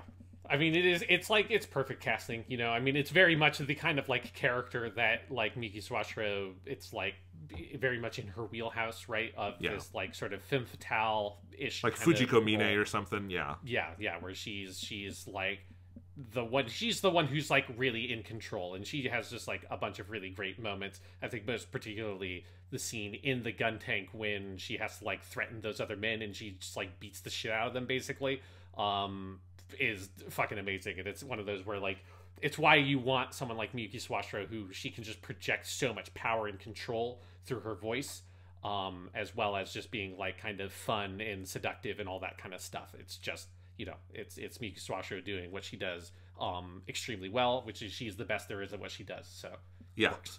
Well, and I think, man, if you were going to pick characters from First Gundam, from Gundam 79, that I want a cool prequel expansion of, it's Ramba Ral and Crowley Hamon, right? And I think they do such a good job of it here and again in the episodes to come, of having, of building out that history. And it's what we sensed from that. But, for Crowley in particular, we only got to see in First Gundam in, basically in the military with the boys, right? And so she has a certain role, but we sense something much bigger of she is this unique presence among them. And I think what you get here is that it's a very patriarchal military. She is the most competent person around them, but she has to navigate this world very differently. And the people who know her worth, but the people who don't underestimate her. And I think this first episode does a bunch of great stuff with that, particularly in, of course, she's the one Ramba is going to go to smuggle these kids out, because she's the only one with the balls to run a gun tank down Main Street, but also she's the person who's going to have the right people in place consistently, and I love her relationship with the kids and everything. It's very cool. Yeah, and the overall dynamic that's really effective, on that kind of historical level that the episode works on also with Hamon and Ral, is the sense of these are the kind of people that if somehow they were able to be the people in charge, things would go so well, but they're just not the kind of people who think on or operate on that level, right? They're not the big political people. They're not trying to make those big kind of political moves. It's probably one of the reasons why the Rao family sort of falls into disrepair is that while Ramba Ral is the best kind of person, he's never going to be the guy who tries to run the nation, right? And even though he's super respected and he's super capable and competent, he's never going to be the CEO, right? He's going to be that manager that his branch is the best branch in the company and everybody loves working there and he makes everybody's life better. But he will never be the kind of person who can actually make it up to the top. And I think that's, the first time I saw the origin, I will just to preview and not to try to spoil upcoming episodes, but Ramba's arc in these 6 episodes is intentionally unsatisfying. Because he's heading to a place where he's the guy who's going to die as a cog in the system, right? And I think that's one of the things that's challenging the first time you watch it, but is so smart and is so right, is that it's a sad arc. I mean, the origin is in many ways a tragedy, except for Shar Aznable, who ends this thing on cloud 9, but he's about to, he's about to hit some turbulent waters, right? Yeah. Yeah. But no, I think that side of the show is fantastic. I also think there's so many pangs of emotion, when he walks into the bar and he says hi to one of his buddies who we know is one of the people who dies in the Gundam at Amuro's hands. Clint. Yeah, it's so sad. But that's what happens when you do a prequel like this, but it's so good. So should we talk a little bit more about the Zabi family? Yeah, let's dive into them, because I do want to talk about my boy Giran Zabi. And specifically, I want to talk about Ginga Banjo, because how the fuck is this dude still able to give that performance? He was already a full adult man when he gave the performance of Giran Zabi in 1979. And somehow he's still able to give that performance today, and he definitely sounds older. I mean, partially it's just the recording technology is way more advanced. His voice is going to sound different. But Yeah. he's still able to fully believably play that role, and it's fucking crazy to me that King of Banjo is like still active, you know? It's amazing, and he is the only Zabi who is not recast. Everyone else is a recast, but Ginga Banjo you do have as Girin. He does sound, as you say, notably older, but he still sends chills down your spine. You know, like Girin is just one of the most notable villains I think in anime history, and he is so good. Yeah, and there's just so many little scenes because he doesn't have like, you know, a lot to do in this episode, but every scene he's in is so juicy, and in particular the scene between him and Cassilia where he's sitting there with his back turned to her and he's playing fucking like virtual Go basically with like, and it looks like he's like learning how to play the game. He has like a instruction manual or something like that open in front of him, and he's like playing this game of Go while Cassilia is trying to talk to him about some shit. Not really understanding that Girin is like really the person that's kind of in charge, that he's the guy who's assembling all the power around him. He's the person who's like making the schemes. He's the person who's going to make all these big plays. And Cassilia, and this again, like this kind of foreshadows their ultimate relationship in the original show, and then obviously where in the manga it will go at the end. But right, Cassilia is the person who wants to be on top, but both because she's younger and because she's a woman, she's like not going to be allowed to be in that position. And so she's always like kind of at Girin's heels there. But Girin has his sort of like authority in his position to keep her at bay. And just the tension of that scene, I think, is so palpable. And a lot of it is just Ginga Banjo's control of his voice, which is just such a wonderful voice. It lends such a weight to every scene that Girin is in. Yeah, I'm looking at all the voice actors on it's behindthevoiceactors.com, and they have, you know, the character portraits, and then they also have like headshots from all of the actors. Banjo Ginga is a cool looking guy, I gotta say. Yes. he's got a great mustache. Also, you need to look this up, anyone listening. Mayumi Tanaka's headshot on that site is the funniest thing I've ever seen. It's her like with short hair doing this like with her hands under her chin, which is just she is a delight. Anyway, but I'm getting distracted. No, and I love that scene too, Sean, where he's learning to play Go, and it's like this big, like crazy, like online version of Go he's playing, right? But I also love the staging of that scene because it is the eternal Caecilia Girin staging, which is he has his back to her, and she is trying to talk to him, and he is ignoring her, doing his plans, and that is how he will die, right? Yes. It's perfect. Yeah, it is just, yes, the foreshadowing there is so potent, especially after like you feel like it's the big mistake that Girin makes is like Cassilia has already killed one brother who has disrespected her, right? Like she like that's the big thing you learn here with her in the origin is that she's had practice before about killing an older brother, and that Girin is like the one person that strongly is implied that he knows what she did. And the fact that he doesn't sort of take that more seriously is the thing that's going to get him got at the end. Yeah. So what do you think about the decision? And I think this is so, it's obvious that only, you know, someone with the stature of Yoshikazu Yasuhiko would expand the canon like this, of having another extra Zabi sibling we didn't know about who is there to die in this first episode to illustrate for you what a den of vipers they are.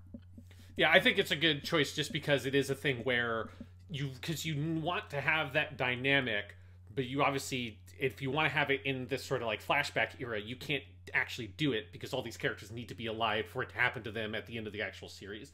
So like it wanting to foreshadow that element, and have it be like an active trait of this like set of characters in the past, you kind of need to introduce another character and have them get killed off. And I just think the way that they do it, that Yasuhiko does it, is so perfect. Because one, you know, Cassilia is the character who has like, you know, she's just one of the coolest characters in that original show. She's like one of the best villains in Gundam in like kind of a more quiet way, that she's not the main antagonist, but she has such a sense of presence to her, and she's such a compelling character that giving her this sort of that vindictiveness that she has, and that sense of like, you know, she has this almost Char-like trait, which I think is one of the reasons why they have her and Char, or like Castle, talk in this episode, is that she also just so wants to be in power and is constantly kept from that, and that she has this anger about that eventually she'll let loose and start killing Zabis,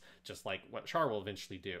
And so that dynamic I think is incredibly rich, but then also the way that Sasha is killed, of this car bombing that is staged to look like a political act committed by the Rals. And so it's one of those, like, multiple pieces of this sort of, like, political wildfire going on, that she isn't just killing Sasuro, she's using his death as a political stepping stone to thrust her power, her, like, family, and thus her into a larger place of prominence in society.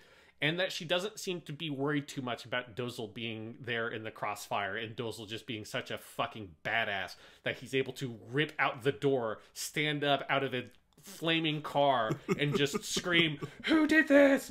Who killed my brother?" Ah! You know, like, that whole scene is just incredible. It's incredible.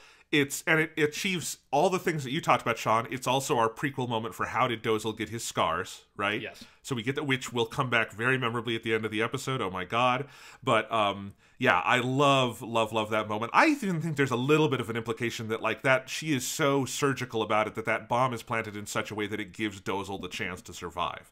You know, like, I think it's planted, like, directly under Sasuro is how it's shown, because Sasuro is, like, completely vaporized by it. Yes, but no, it is the way the manga does that with Dozel coming out of the car in a little more oblique way, where he comes out in, like, against, like, a it's one of the color pages, and he comes out, like, in, like, a sea of, like, kind of a fiery background, but it's also sort of one of those abstract color backgrounds. And in here, I love how they do it, where they literally start with the car shaking and, like, ripping apart. It's such a good little piece of in that case CGI animation, because the car is 3D.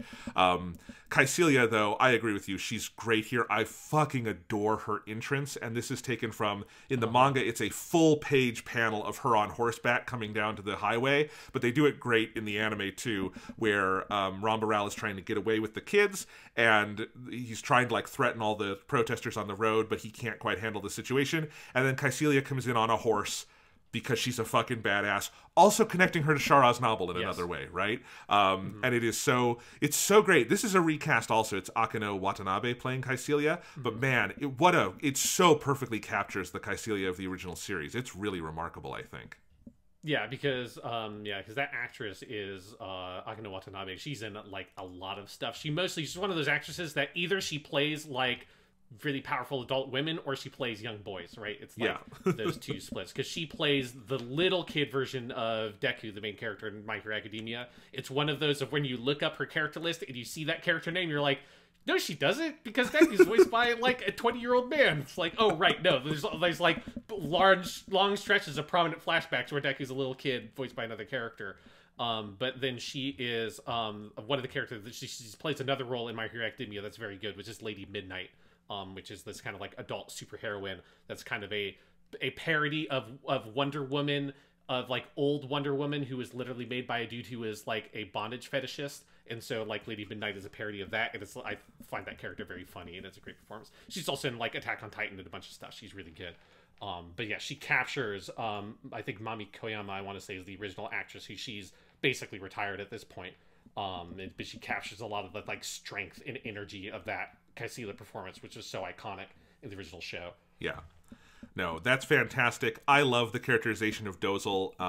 And very much what they do in this episode is true throughout these 6, is that he is part comic relief, and he is also part window into this dynamic that is there in the original show, where he is the human being in a family of sociopaths, you know? Like, I don't know if Dozel is a particularly good person, because he doesn't seem to have a lot of scruples about killing people and all of that, but he is a person with feelings. He is a person with some sense of morality, and, like, he's the one who will go, hey, that seems wrong. But he is also fundamentally a very simple person. You know, he is too simple to be evil. He is too simple to scheme, right? And so he is the one who, you know, like, is screaming at them, of course you can't kill the people in that tank. That's the children of Zeon Zum Deikun. And then it's Giran who's like, no, you're going to kill the kids in that tank. And he just doesn't really know what to do with that information, right? Yeah, that scene is fantastic, because Giran seems almost confused by the fact that Dozel, like, thinks that that's an issue in any way. Like, Giran's so dismissive of the entire situation, and then Dozel is just completely dumbfounded by the entire thing. Which is a really great little moment, because that's also where Dozel's scars open up and his, like, whole face starts bleeding. One of my favorite scenes one of my favorite scenes in this. They really milk it in the anime. In the manga, it's this panel. You can kind of see this here, Sean. I'm showing on camera where they open up, and it's just the it's the poo hiragana that is all around him going poo poo poo. It's a very funny little moment. And then he's bleeding all over the place. Yeah, I love the characterization of Dozle as like this. He's almost like a gentle giant, but not that gentle. I don't know how to say it other than that. Yeah, it's like he's amongst the rest of the zombies, he's the gentle giant, right? He's the one who actually, like, cares about people. It's just he doesn't think on, like, a political or, like, you know, a big scale or systemic level. He only thinks about the things that are directly in front of him. And he kind of buys the things that people tell him, right? So, like, he believes that Zeon Zum Deikun was, like, important and that people should respect him because that's what Dozle has been told, and that's because that's something that all the other zombies will say because it's the thing you're supposed to say, but none of the rest of them actually believe it because they're just power-hungry fucking narcissists. So, yes, like, they're just saying whatever they want to in order to sort of, like, get by in society and climb up that ladder. Yeah, absolutely. And then the only other one we haven't talked about is Degwin, who is not in this episode a ton, but I will always love any Degwin scene because Degwin, he's such a great character design. He is one of the most, like, for Gundam, Degwin and Dozle both have this quality to them where they don't quite look real, you know, they don't quite look like people, but I think that is such a great, Dozle is the one who looks most like Degwin, right? And here he's voiced by Jin Urayama, and I always love any Degwin scene because just the sense of, like, the political calculus radiating off this man in every moment you see him is such a, like, palpable but, like, real thing, you know? He kind of looks like what you think every politician looks like under their surface. He's like what their persona would look like, you know? Yes, exactly. Yeah, he does look like a persona character, like a persona like monster or something, you know? Like, after everything has been stripped away, this is what's left is Degwin Zabi. But yeah, as you said, he's not super prominent here. But he's just I think the characterization of, like, his relationship with Girin, you don't get much of it here, but just in the scope of Gundam, it's one of the most interesting character relationships of this guy who's, like, Degwin's, like, in many ways just as evil as Girin. It's just he's less of a fucking idiot about it because he cares more about the long-term game. Whereas, like, Girin is so focused on, like, the quick power grabs that ultimately everything is going to go to shit because of what Girin is doing, and Degwin knows that and can't stop it. And I think it's, like, a really cool inter-villain dynamic that the original show has that you just get that kind of taste of here. Yes, absolutely. Because we're still on the path where Degwin is pretty gung-ho about this big power grab the family is making, right? Whereas when we pick up in Gundam 79... he'd like to win this war, but he'd probably like to stop dropping colonies on people too, right? You know? Yeah, he doesn't see the profit in any of that kind of stuff, whereas there's, like, clear profit in maneuvering his family to, you know, become ultimately what the Republic of Zeon is, once all that stuff resolves. Yes. No, but all of that is great. Sean, another historical detail I love in this episode, and it's with a character we haven't talked about much yet, we've talked around her, is Char and Sayla's mom, Artesia. And I think, you know, they do the part of that character that you would sort of expect in this show, which is that you understand why the kids have an impression of her. She is very loving, she's a good mom, she's devoted, all of that.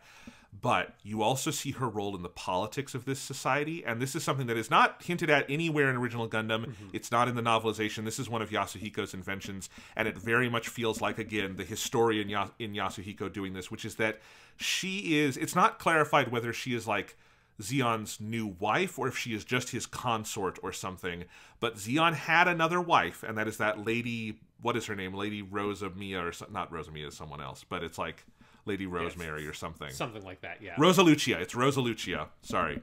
Who owns, like, Zeon's palace, the mansion, and all of that, and clearly still has a lot of control even after Zeon's death. But she could not bear Zeon. She was apparently barren or something and could not bear his children. And so Artesia came into the picture, who is much younger than Zeon Zum Deikun was, much younger than Rosa Lucia, and was apparently a nightclub hostess at one point, became like his consort, and became the mother of his children, but doesn't actually have the power that you would expect the wife of the leader of this society to have. And so she winds up, you know, locked in this tower by Rosa Lucia, who is clearly conspiring also with the Zabis. You'll learn in the next episode. I think that is a fascinating little dynamic that adds a lot to this entire thing.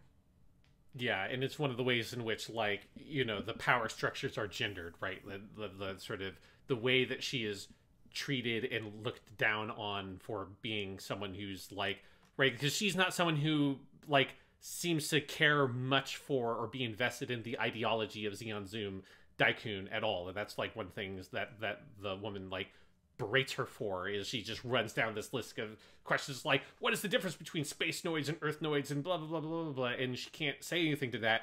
And part of like, you know, I feel like me watching this is also this like, well, like half of the shit that he said was like complete nonsense bullshit, you know, like the, you know, he had some sort of vague idea of there's a new typey thing, and then some people in the middle of a war started getting some weird psychic powers and people just started to call it new typeness. But like none of like, I think Zeon Zum Daikun's, a lot of his like actual broad philosophy stuff, especially when it's like spouted at you by this woman Resolutia like very hatefully, it kind of exposes, I think, how like kind of thin and kind of pathetic a lot of like the philosophical ramblings of Zeon Zum Daikun seem in retrospect. And it's more just like the notion of space noids fighting for independence is good. The rest of this weird ideology is just like philosophical whatever, and I think that scene portrays that in an interesting way, because you didn't actually ever get like a lot of detail on like the exact treatise or something of Zeon Zum Daikun, but you get this broad sense of what his ideological ideas were and his philosophy was, and some of it feels like a lot of horseshit. Exactly. And again, I don't want to... Obviously, the only historical parallel here is not Stalin and Lenin, but I do think you also get this sense of, like, the Leninist idea of this that Zeon was this person who had, like, his philosophical clubs when he was younger, right? And clearly Resolutia came from that. Like, she's also an intellectual. Yeah. She talks about that. And that there were these groups, and they talked about all these ideas and stuff, and kind of like a Lenin or someone who wrote a lot and thought a lot and did all this philosophizing, but didn't prepare a lot on how to lead. And then that's part of why they fall down, is when they get into leadership, shit, it's really hard, and the world maybe doesn't want our revolution the way we want to do it, and all these things are going to happen, right? And so I think that's an interesting dynamic too, of this sense of history where Zeon is fundamentally from a different generation than Astrea, and then obviously, of course, from his kids. He's much, much older than his kids, and then his wife or consort or whatever Astrea is. And I like that whole sense of implied history, because it just, again, it just makes the world feel so messy in a way that feels very historical and real. It makes the world of Gundam feel like it has a real history behind it, not just some like lore on a wiki somewhere, you know? Yeah, there's a specific detail that she mentions that she and Zeon Zum Daikun were both second-generation colonists. And I think there's like a sense of like some of that paints that some of their philosophy was like almost done out of spite in some way. Because it's clear that like the early goings of living out in space and living in the colonies probably was a lot fucking worse than like the situation as it is now for them living there. And for like their children and all of that. I think that's another one of those interesting historical details that probably like technically is true in the old canon, but it's not something that's ever like specifically like touched on in any way. Right, exactly. It makes, because like Zeon's age is never specified in the original canon, but it makes sense he would be older to have achieved the like level of power he has when he dies.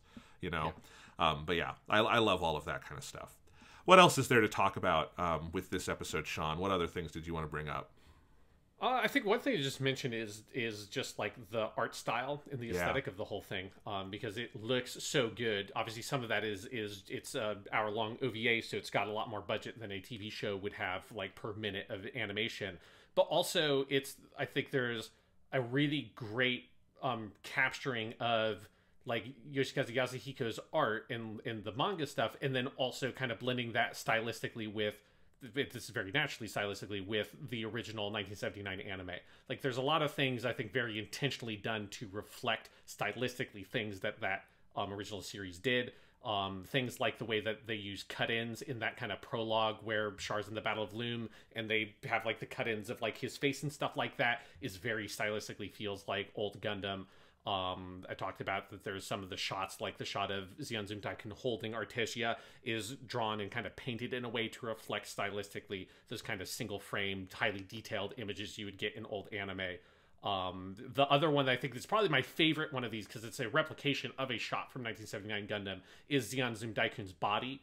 That also has this very stylized, gradiated background of, you know, you have this like shot reverse shot of the Daikun family, the three of them like walking towards the body, and, you know, to reverse shot to the body just sitting there with this color gradiated background on it, super stylized, and then eventually, you know, Artesia like screaming into camera.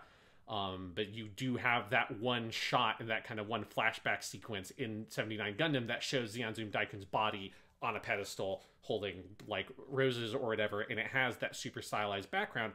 And one of the reasons why they did stylized backgrounds for some of those kinds of shots is because that would be a background you wouldn't be able to reuse for anything, because it's just this one flashback shot. Right. So it would be budget inefficient to create a whole elaborate background rather than, you know, a shot on the white base. Let's do a background for it, because you can reuse that in a million other shots throughout the rest of this show. And so they would do these stylized gradient color backgrounds, and they replicate some of that kind of stuff here in the origin. And I think that that's just really cool, in having it marry stylistically what that old show did with obviously Yasuhiko's art style, which is already what the art style of 1979 Gundam was, because he was the character designer and one of the animation directors on that show. Yeah. No, I agree with all of that, and I think those are very cool observations. I generally like the art and the animation in the origin an awful lot. I think if there's any complaint I have, there's definitely a feeling I get with a lot of, like, I think of this as like the sort of peak of the initial like HD animation era, before you kind of get like your UFO tables and your influences from like G-Reco also come in and kind of, I think, reshape a little bit of how we think about digital animation, and simultaneously making it more mobile, but also a little feeling more handcrafted and hand-drawn. And I do think there's a cleanness to the origin that it does such a good job of capturing Yasuhiko's character designs from the manga and how he draws those characters. But sometimes I wish it had just a little bit more of kind of the sketchiness of that, because that's also there in 79 Gundam. Like, older anime also has a little bit more of like, you can feel the pencils at work and stuff like that. And sometimes I wish there was a little bit more of that.